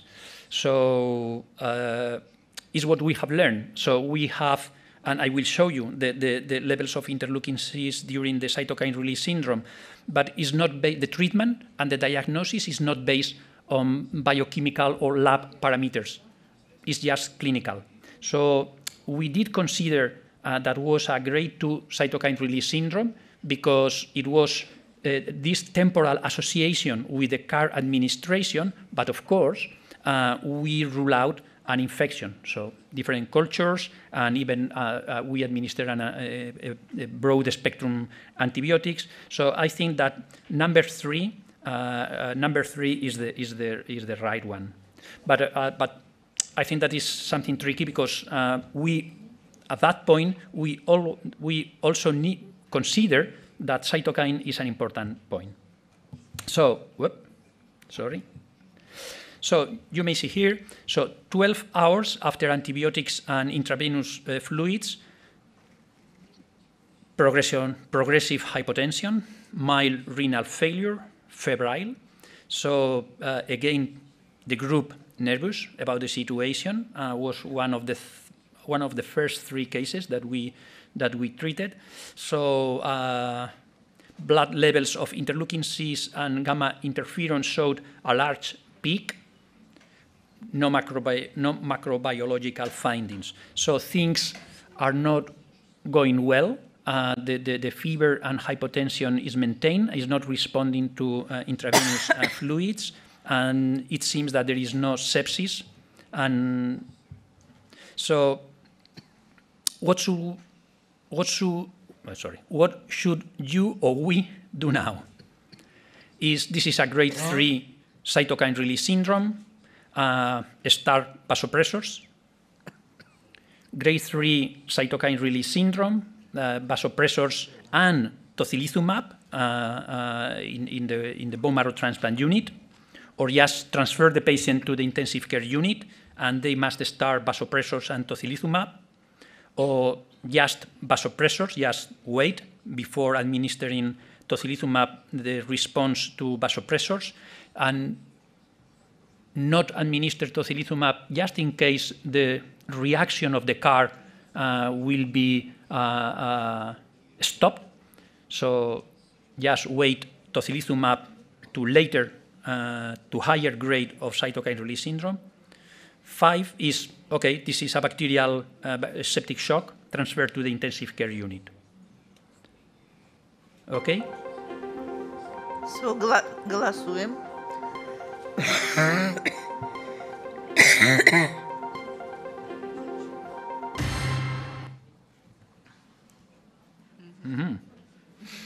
Okay, so good. So maybe more experience that we had, because we had many difficulties in trying to find so very good, 45%. So it's a grade 3 cytokine release syndrome that was not responding to the fluid. So vasopressors was indicated. This is one of the most important parameters to see the severity of cytokine release syndrome, is to see the interventions. So if the patient is not evolving well, if the patient needs to intervene with vasopressors or with high flow oxygen, this is tocilizumab. And intensive care unit. So the intensive care unit is one of the most important parts of the CART procedure, because cytokine release syndrome is relatively easy to manage, but in a unit that they know very well how to manage multi-organ failure, coagulopathies, and capillary leak syndrome, and so even to intubate, when to intubate the patient or not. So intensive care unit, extremely important in the team. So very good. So the patient was transferred to the intensive care unit. Antibiotics and intravenous fluids were escalated, but we started vasopressor, low dose, and the first dose of tocilizumab. So please note that it's not necessarily high dose of noradrenaline or to add a second vasopressor. It's just start vasopressors, tocilizumab. 6 hours later, the patient continued with fever, severe hypotension, mild respiratory insufficiency, no macrobiological findings, so it's getting worse despite the tocilizumab. So we did consider to increase the dose of the vasopressors, or even to add corticosteroid because tocilizumab was not enough, or to administer a second dose of tocilizumab to avoid corticosteroids, because again, prednisone may eliminate CAR T cells, and was a patient with a bulky disease with no other solution in principle than the CAR. So for that reason, corticosteroids have pros and cons. 3 is, well, the second dose of tocilizumab. 4 is both corticosteroids and tocilizumab. 5 is considered that this is a sepsis to escalate antibiotics and antifungals. So what would you do in this case? Голосуем.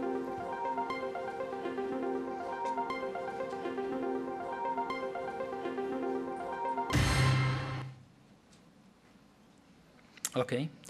Okay, number 3 and 4 has been the selected. Well, I think he's right. The fourth would be okay. We didn't use corticosteroids because we were convinced at that time that the use of corticosteroids would eliminate CAR T cells. Now, it is known that a short course of prednisolone does not eliminate CARs. So I think that number 4 maybe is what we would use today. Okay, so 3, 4, fine, but maybe now 4 is the right option. Okay, very good. Okay, so we administered that time the second dose of tocilizumab. 2 hours, the fever disappeared.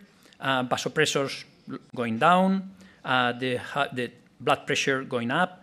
So 7 days after transferring the patient to the intensive care unit, again to the ward, and in 3 weeks after CAR administration, the patient at home. So very good response. So this is what we have seen.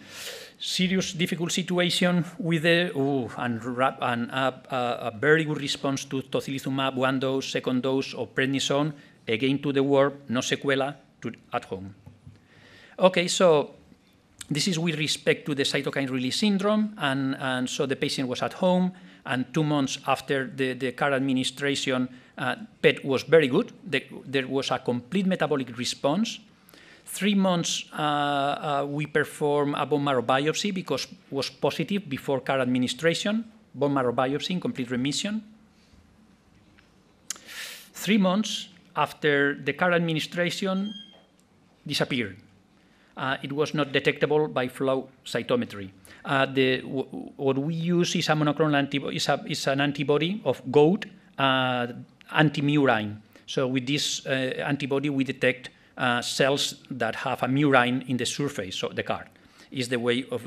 But this patient lost his CAR 3 months after administration, and in 4 months, we see what is the surrogate of CAR elimination, which is the B cell recovery. Okay, so the treatment disappeared. So this is the mass, the lymphoma before and after the CAR. Here is the system to identify the metabolic activity. So you may see that there are different parts of metabolic activity before CAR administration. So even the patient had an important penis infiltration of the lymphoma, and here is after 2 months after the CAR. This bone marrow biopsy with lymphoma infiltrating the paratrabecular area, which was negative after 3 months. So we have a patient that with a bulky disease, non-Hodgkin lymphoma, refractory to different treatments in relapse after autologous stem cell transplantation, now is in remission, but the patient has lost the CAR. So what should we do now? In this, just watch and wait. The patient is in complete remission, or maybe for the possibility, for the risk of relapse is to do a second dose of CAR-19. Excuse me, again, number 2 is try to boost CAR-19 with nivolumab. The CAR is lost, but this is one possibility, even was discussed in the group. 3 is now is the best moment for doing an allogenic stem cell transplantation because the patient had an unrelated donor, very good match, unrelated donor. So maybe now that is in complete remission, we can do it. 4 is to repeat the CAR-19 infusion while the patient was in complete remission. The patient has lost the CAR. Why not, as we do normally with chemotherapy, is different cycles of chemotherapy. Why not to do the same with CAR? Is just to do a second dose, re-challenge of CAR. And 5 is just wait and to repeat CAR-19 infusion only if CD19 positive relapse. Okay, so we have 10 seconds for trying to answer some things that are not well established, but we must make a decision. Давайте поголосовать.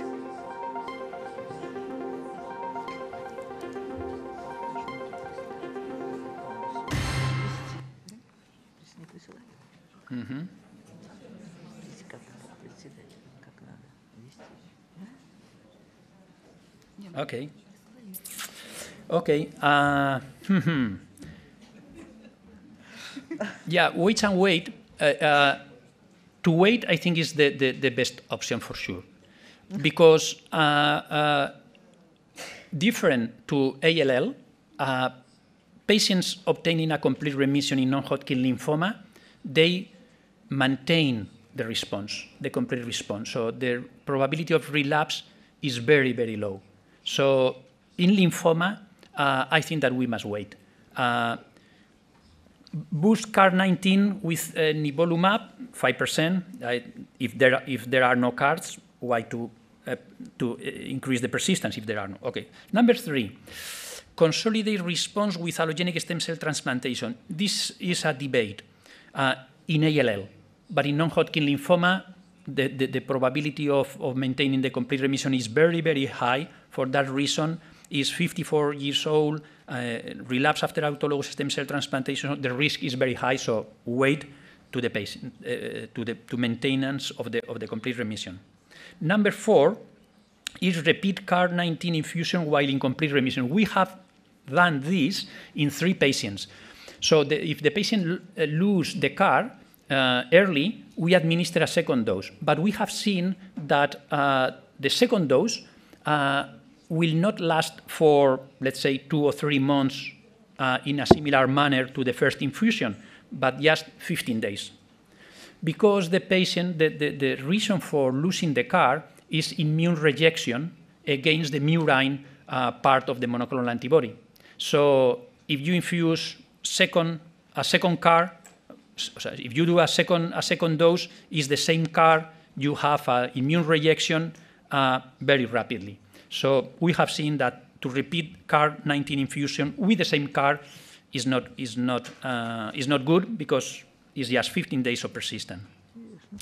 So number 5 is repeat only if it's CD19 positive relapse is okay, but with a different CAR, not with the same CAR for the reason I mentioned. So we decided to wait because it's a non-Hodgkin lymphoma. Different thing would be in ALL. And this is the reason, no? Because 50% of complete remission in diffuse large B-cell lymphoma, the severe cytokine release syndrome, as we have seen in this case, rapid response to tocilizumab, as we have seen in this case, no long-term consequences after cytokine release syndrome. The patient is in extremely good shape, and the CAR-19 is for these patients achieving a complete remission. Most of them maintain this complete remission for 1.5 years, and probably most of them will be cured. Okay, this is the case. I don't know whether you have more questions. If not, we would proceed to the second. I just would like to comment that for all of us, this is very theoretical, because we have only one center in Russia producing CAR T cells. This is a center for pediatrical malignancies. So we hope that in 1-2 years there will be another one center, but nevertheless we have only patients coming to us from China. So we have some, not companies, but we have some centers in China where we can send our patients and they are coming back to us, but we just follow up. Okay. So they come back though? They come back. Some of them die, of course. That's good news. But many of them. No, but I mean, it's not only theoretical here. I mean, it's theoretical in, I don't know, 95% of the world. So, I mean, this is reality. So we have to be, I mean, we'll talk in other disease, we'll talk about the real life and what is happening in the luckier few. This is the next, even a further level of, what can I say, advancement. Now, I just had 2 comments, not questions, Alvar, just 2 comments. One is on the story of dosing IL-6 and deciding whether. I mean, the lesson that we've learned, I mean, we haven't started yet, we'll start very soon at the CAR-T. The lesson we've learned is that CRS is a clinical definition, and you have to intervene as soon as possible. So waiting for a dosing, unless you have it in-house, would be, apart from it could be due to other causes, but it's not realistic. You have to start immediately, or it's clinical, so that's one point. The second is interesting. I mean, I think it was your last question, yes, there were 2 answers where you put the possibility of repeating CAR-T, the same or different, that's not the point. This goes again into the issue of practicality. So you have an academic CAR-T, the costs are lower. But I mean, I know of a patient in the States where he got his first CAR-T and he spent whatever that is, 500,000, but the 500,000 is only for the infusion. It's not for all the rest. So, I mean, 500 is just a little part of that. If you end up in the ICU or whatever, that's all additional cost. And the response was good, but not good enough. So they offered a second infusion, and the patient just simply said, I can't afford. I can't pay. So these are the tragic issues of this. So just imagine a patient and a family. The response was good, but not perfect, and simply saying it's impossible. Technically not. Who's going to pay for this? So these are practical issues that I think we have to keep in mind. Yeah, thank you. No, for sure. So very important comments. So thank you. And you are right. For instance, we have heard about the patient that did not respond to one commercial CAR and was proposed to the second commercial CAR. But both have the same monoclonal antibody, FMC63. So it's no sense because the immune rejection is against precisely the part, the binding region of the monoclonal antibody are identical. So, and the second point is that in Spain, at least, the regulatory agency has agreed with the companies to pay 1.5 years after CAR administration. Paid by result. If the patient is in complete remission, survival will be paid. And also for acute lymphoblastic leukemia, because in acute lymphoblastic leukemia, if the patient achieves a complete remission, well, 90% achieves a complete remission, but relapse. So it's 1.5 years, the patient must be alive, for pain. Okay, thank you. So please comments. A brief question regarding CRS. We have just started with CAR-T in our institution, and we have treated 1 patient.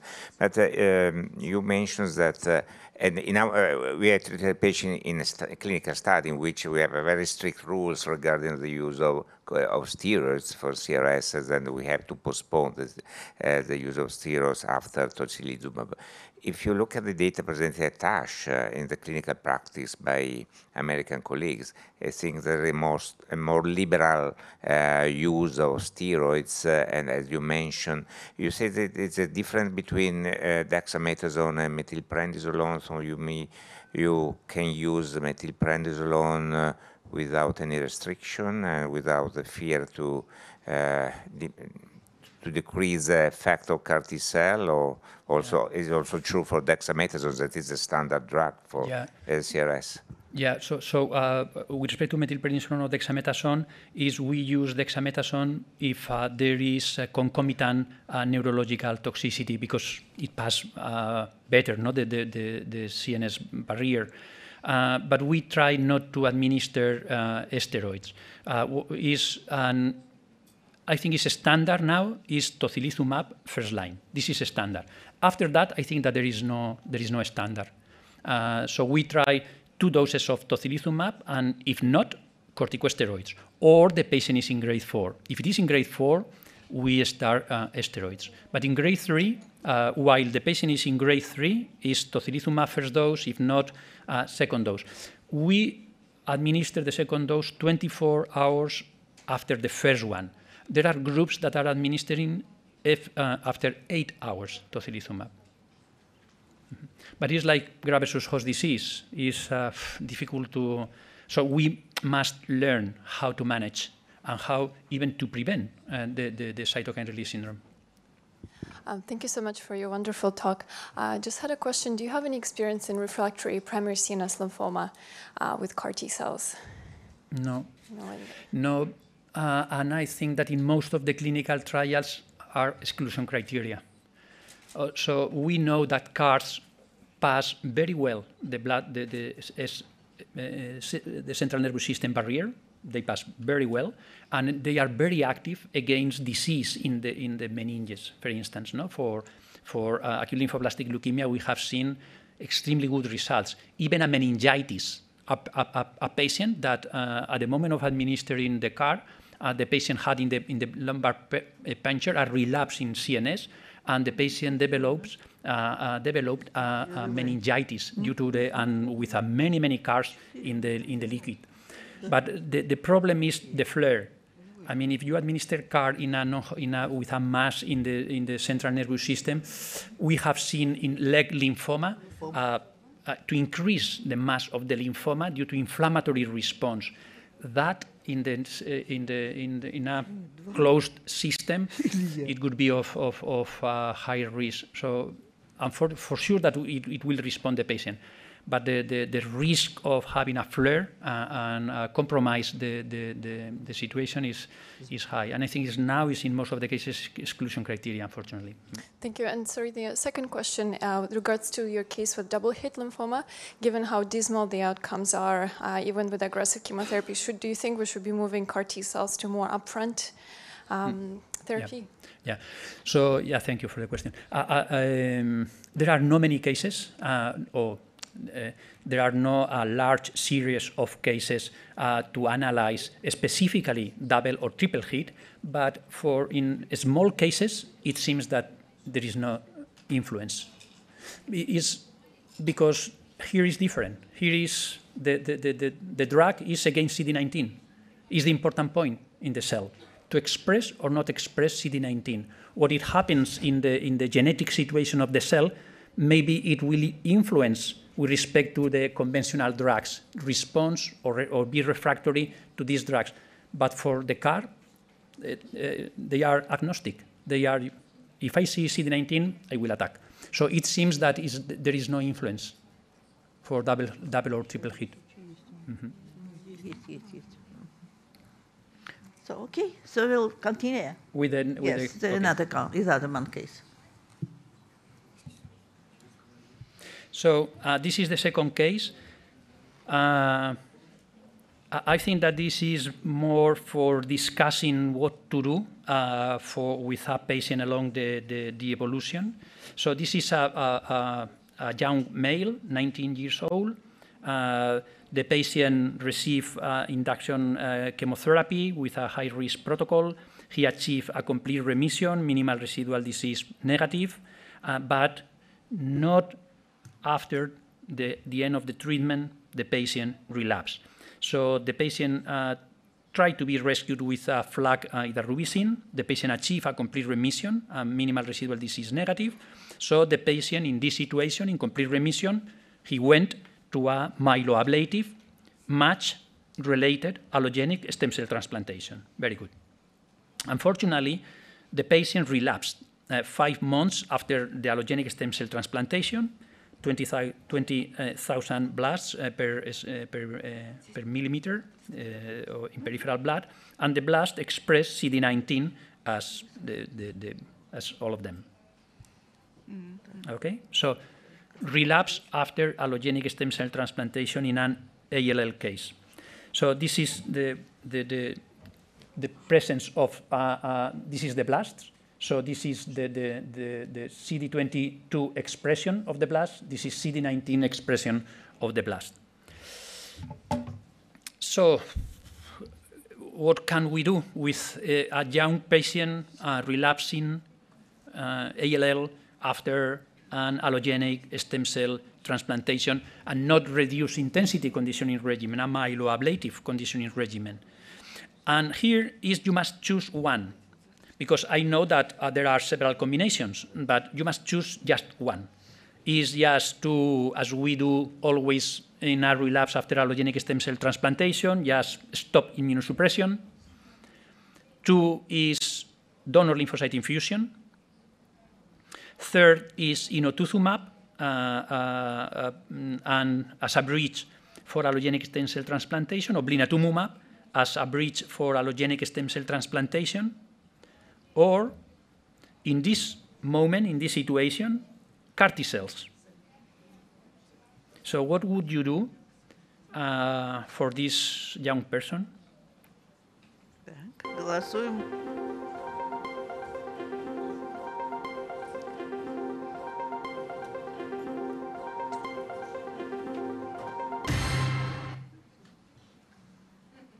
Okay. Okay. So number 2 and 4, yeah, is very reasonable. If we have no CAR, I think that number 1 plus 2 would be the logical step. Is what we have done for many years. But unfortunately, the probability of a complete remission in ALL with donor lymphocyte infusion is very low. And it has been studied. The comparison of a cohort of patients that receive donor lymphocyte infusion and the same group now doing CARs are much better results with CAR than with donor lymphocyte infusion. Mm-hmm. Number 4, again, that would be the option if we don't have CAR. Is yes, although there are many blasts in peripheral blood and in bone marrow, so blinatumomab, but inotuzumab would be maybe more effective, but at the same time higher probability of veno-occlusive disease after a second allogenic stem cell transplantation. So blinatumomab maybe is good in terms of toxicity and efficacy in this case, but a second allogenic stem cell transplantation is a very risky procedure in a patient that has relapsed soon after the first allogenic transplant. So we tried CAR cells, and if not, if it doesn't work, we would proceed with a second allogenic stem cell transplantation, is what we planned. It fails, second allogenic stem cell transplantation, because CAR, as I mentioned, there are no long-term complications. Okay, so the patient was transferred to our hospital, and this case was treated in another hospital, so he came to our hospital. He was in relatively good shape with active disease in peripheral blood. Bone marrow, 90% of the cells were blasts. And so we had decided to do a CAR preparation. And so we have in peripheral, we must collect T cells from the patient and from peripheral blood. And the peripheral blood contains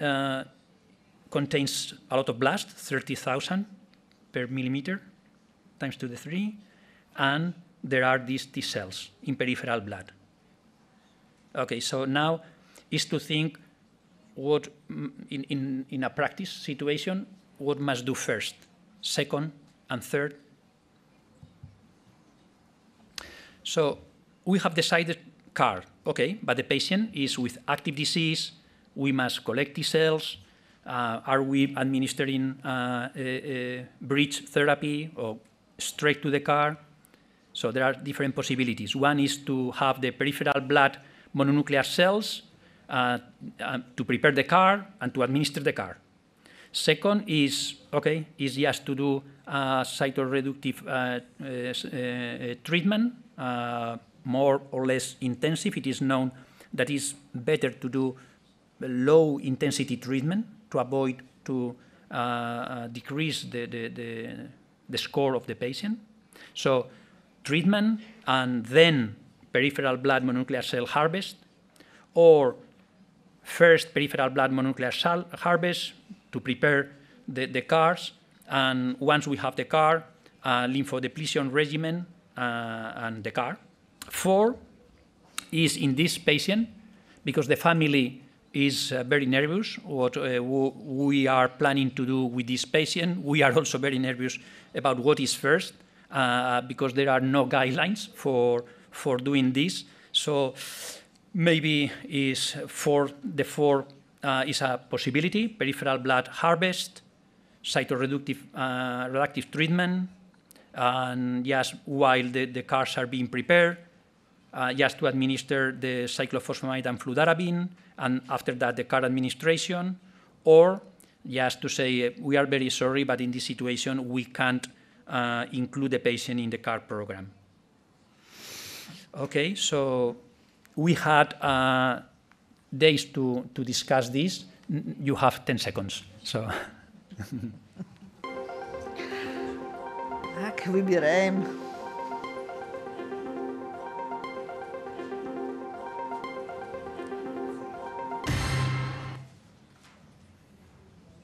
Okay.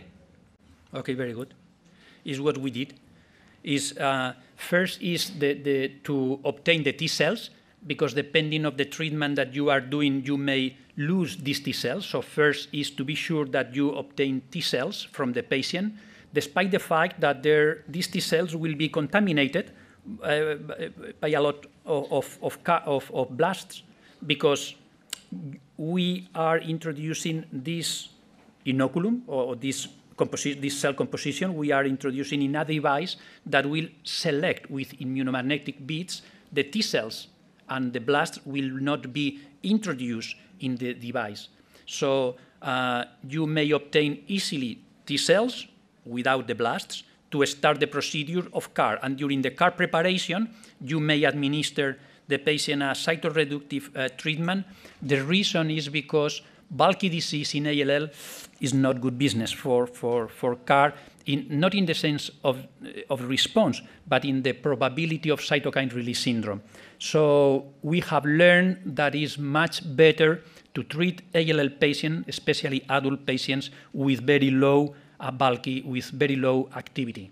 With high activity, the patient will respond, but the CRS will be frequent and severe. And for adult patients, this is not good. Okay, so this is what we did.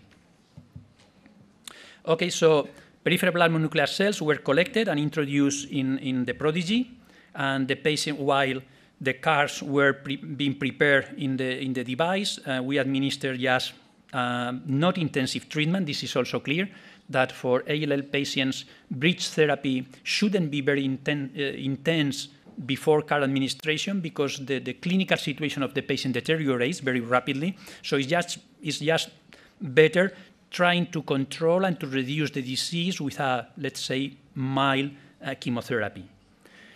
With this treatment, the patient achieved neutropenia and thrombocytopenia, and temporary response is what I mentioned before.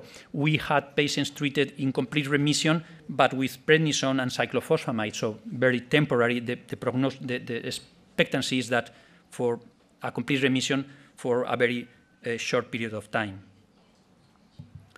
So we administered the ones we had the CARs. We administered just 1 million CARs per kilogram with cyclophosphamide and fludarabine. This is the standard now in the world for CAR administration. Is cyclophosphamide.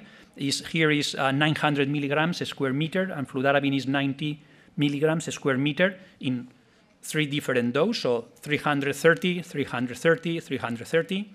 And okay, so we administered the CAR, and 3 days later, the patient febrile, the CRP rised, and also the ferritin, and with a generalized skin rash.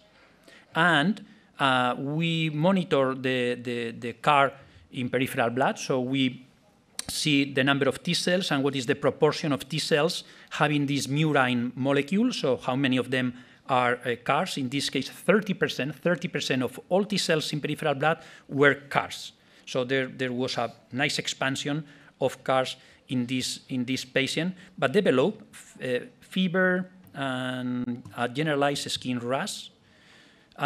We thought maybe is graft versus host disease, because although, well, maybe it's a graft versus host disease because the patient had received a myeloablative match-related transplant, so maybe this T cells expansion is a graft versus host disease. This is the histology of the biopsy.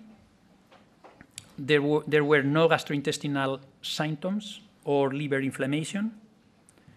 This is the image of the skin. Okay, so,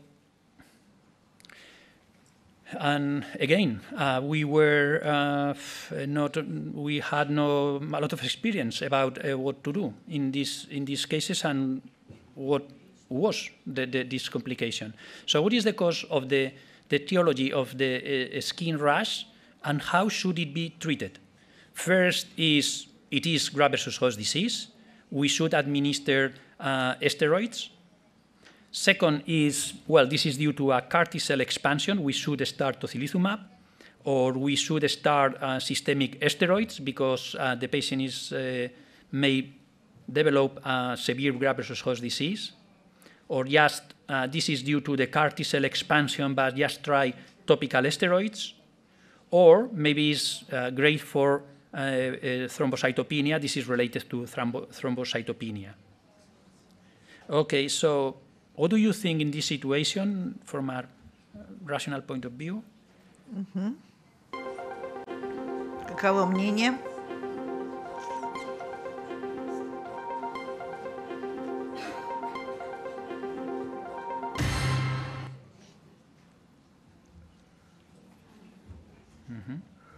Какие все мечтатели? Tocilizumab? Okay.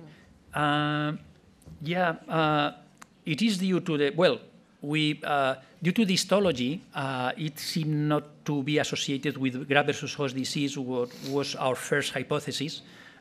So we considered that was just as observed in immune cell-mediated therapies, just associated with the immune cells, no? So just to be due to the CAR T cell expansion. Tocilizumab is not the case because tocilizumab is administered when the patient has hypotension requiring vasopressors, or is with hypoxia requiring high flow. These are the two requisites, one of two or both, to administer tocilizumab. So it's a grade 3 cytokine release syndrome. So vasopressors or high flow oxygen for administering tocilizumab.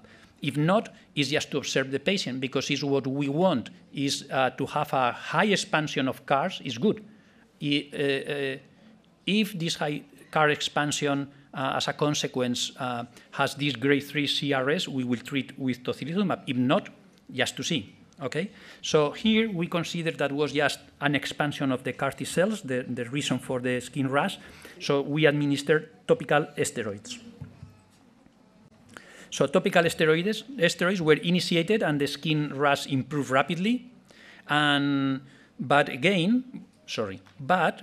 this is a complication that the patient developed just before administering cyclophosphamide and fludarabine, that was worsening after the fludarabine and cyclophosphamide, which is neutropenia and thrombocytopenia. So at day 30 after CAR administration, after 30 days of CAR administration, the patient had a grade 4 neutropenia and thrombocytopenia, and the bone marrow biopsy was compatible with aplastic anemia. So we had that complication of the first days after the CAR administration solved, no problem. The patient was in very good shape, but with apparently anaplastic anemia. Okay, so in this situation so the bone marrow biopsy empty, the neutropenia and thrombocytopenia 30 days after CAR administration. So these are different possibilities to do in this case. First is a salvage allogenic stem cell transplantation. Second, other possibility is just to CD34 positive selection, so to have a pure composition of CD34 cells and just to boost the patient with these CD34 cells to recover this aplasia. Third is a thrombopac as a stimulus of the hemopoietic progenitor cell progeny and consider that gamma interferon may influence this aplasia. Four is GCSF and transfusion support and wait. Five is transfusion support, not GCSF, because GCSF may stimulate the T cells and create a cytokine release syndrome. So what of these possibilities would you vote? Кто как считает?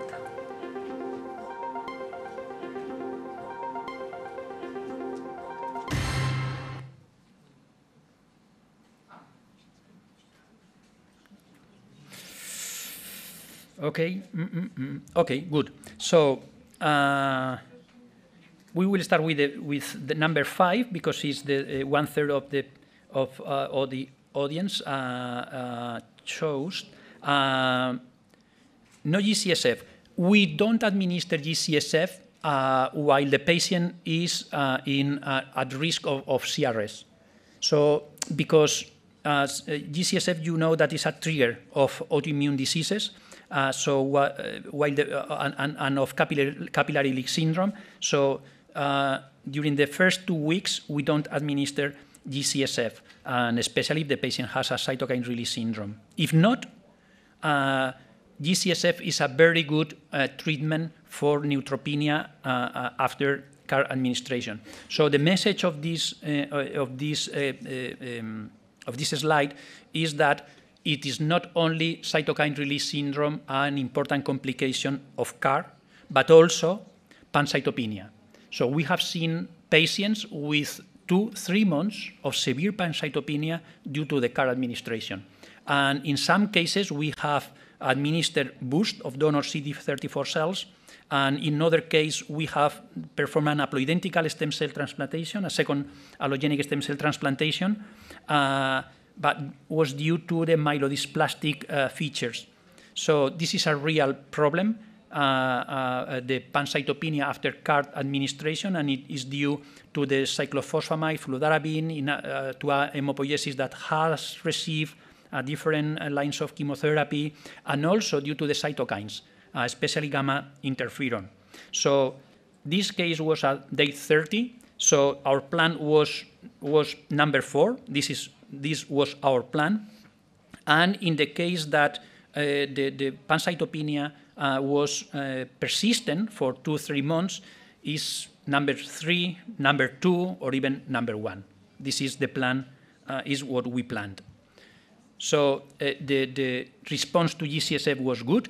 So more than 1.5, more than 1,500 granulocytes per microliter. And although the patient received a platelet transfusion every 5 days, no need of red cell transfusion. So, but this is an important complication after CAR administration, pancytopenia, and it persistent, sometimes 2-3 months. So 4 months after CAR administration, again, no CAR T cell detection and B cell recovery. We look at bone marrow aspirate. The bone marrow aspirate was in complete remission, minimal residual disease negative by both flow cytometry and next generation sequencing. So the CAR disappeared, but was in remission. 6 months, extensive graft versus host disease, in this case, very clear, was treated with systemic steroids and photopheresis.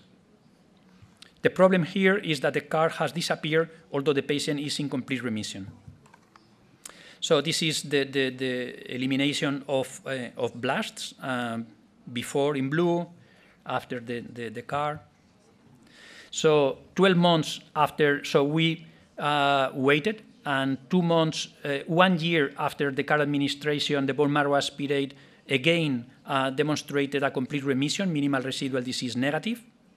But 16 months, 1 year, 4 months later of CAR administration, bilateral tibial pain, and with a PET positive. I will show you this is in very close to the knee, and this focus of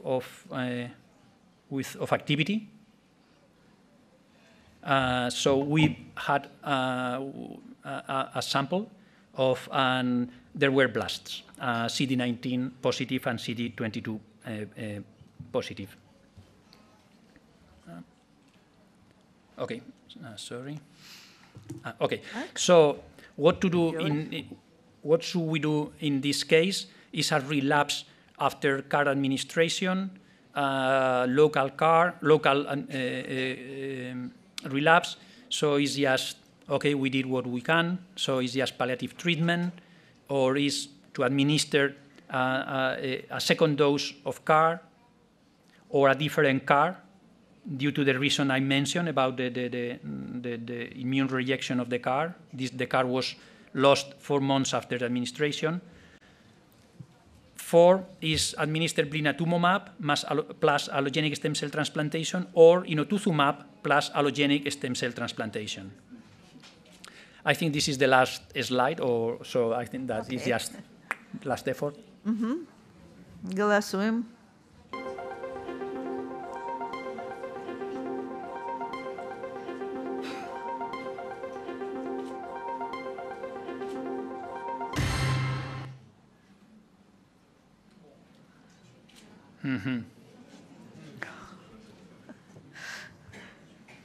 Okay, number 3 is right. The problem is that we don't have, we didn't have at that moment the possibility of administering a different CAR, Kymriah, for instance. That would be a very good possibility because the cells expressed CD19. So we didn't administer our own CAR second time because it's what I mentioned, that is knownless, is just, it would be lost in 15 days. If we had the possibility of administering Kymriah, maybe that would be a good possibility. We didn't have that possibility, so what we did is the second choice is blinatumomab and allogeneic stem cell transplantation. So we have started treatment with blinatumomab, good clinical response, and we will perform a second allogeneic stem cell transplantation from a different donor. So, спасибо.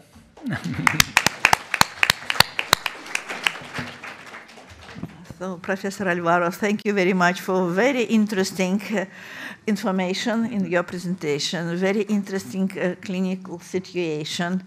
And it seems for me that we discussed the future treatment option. Because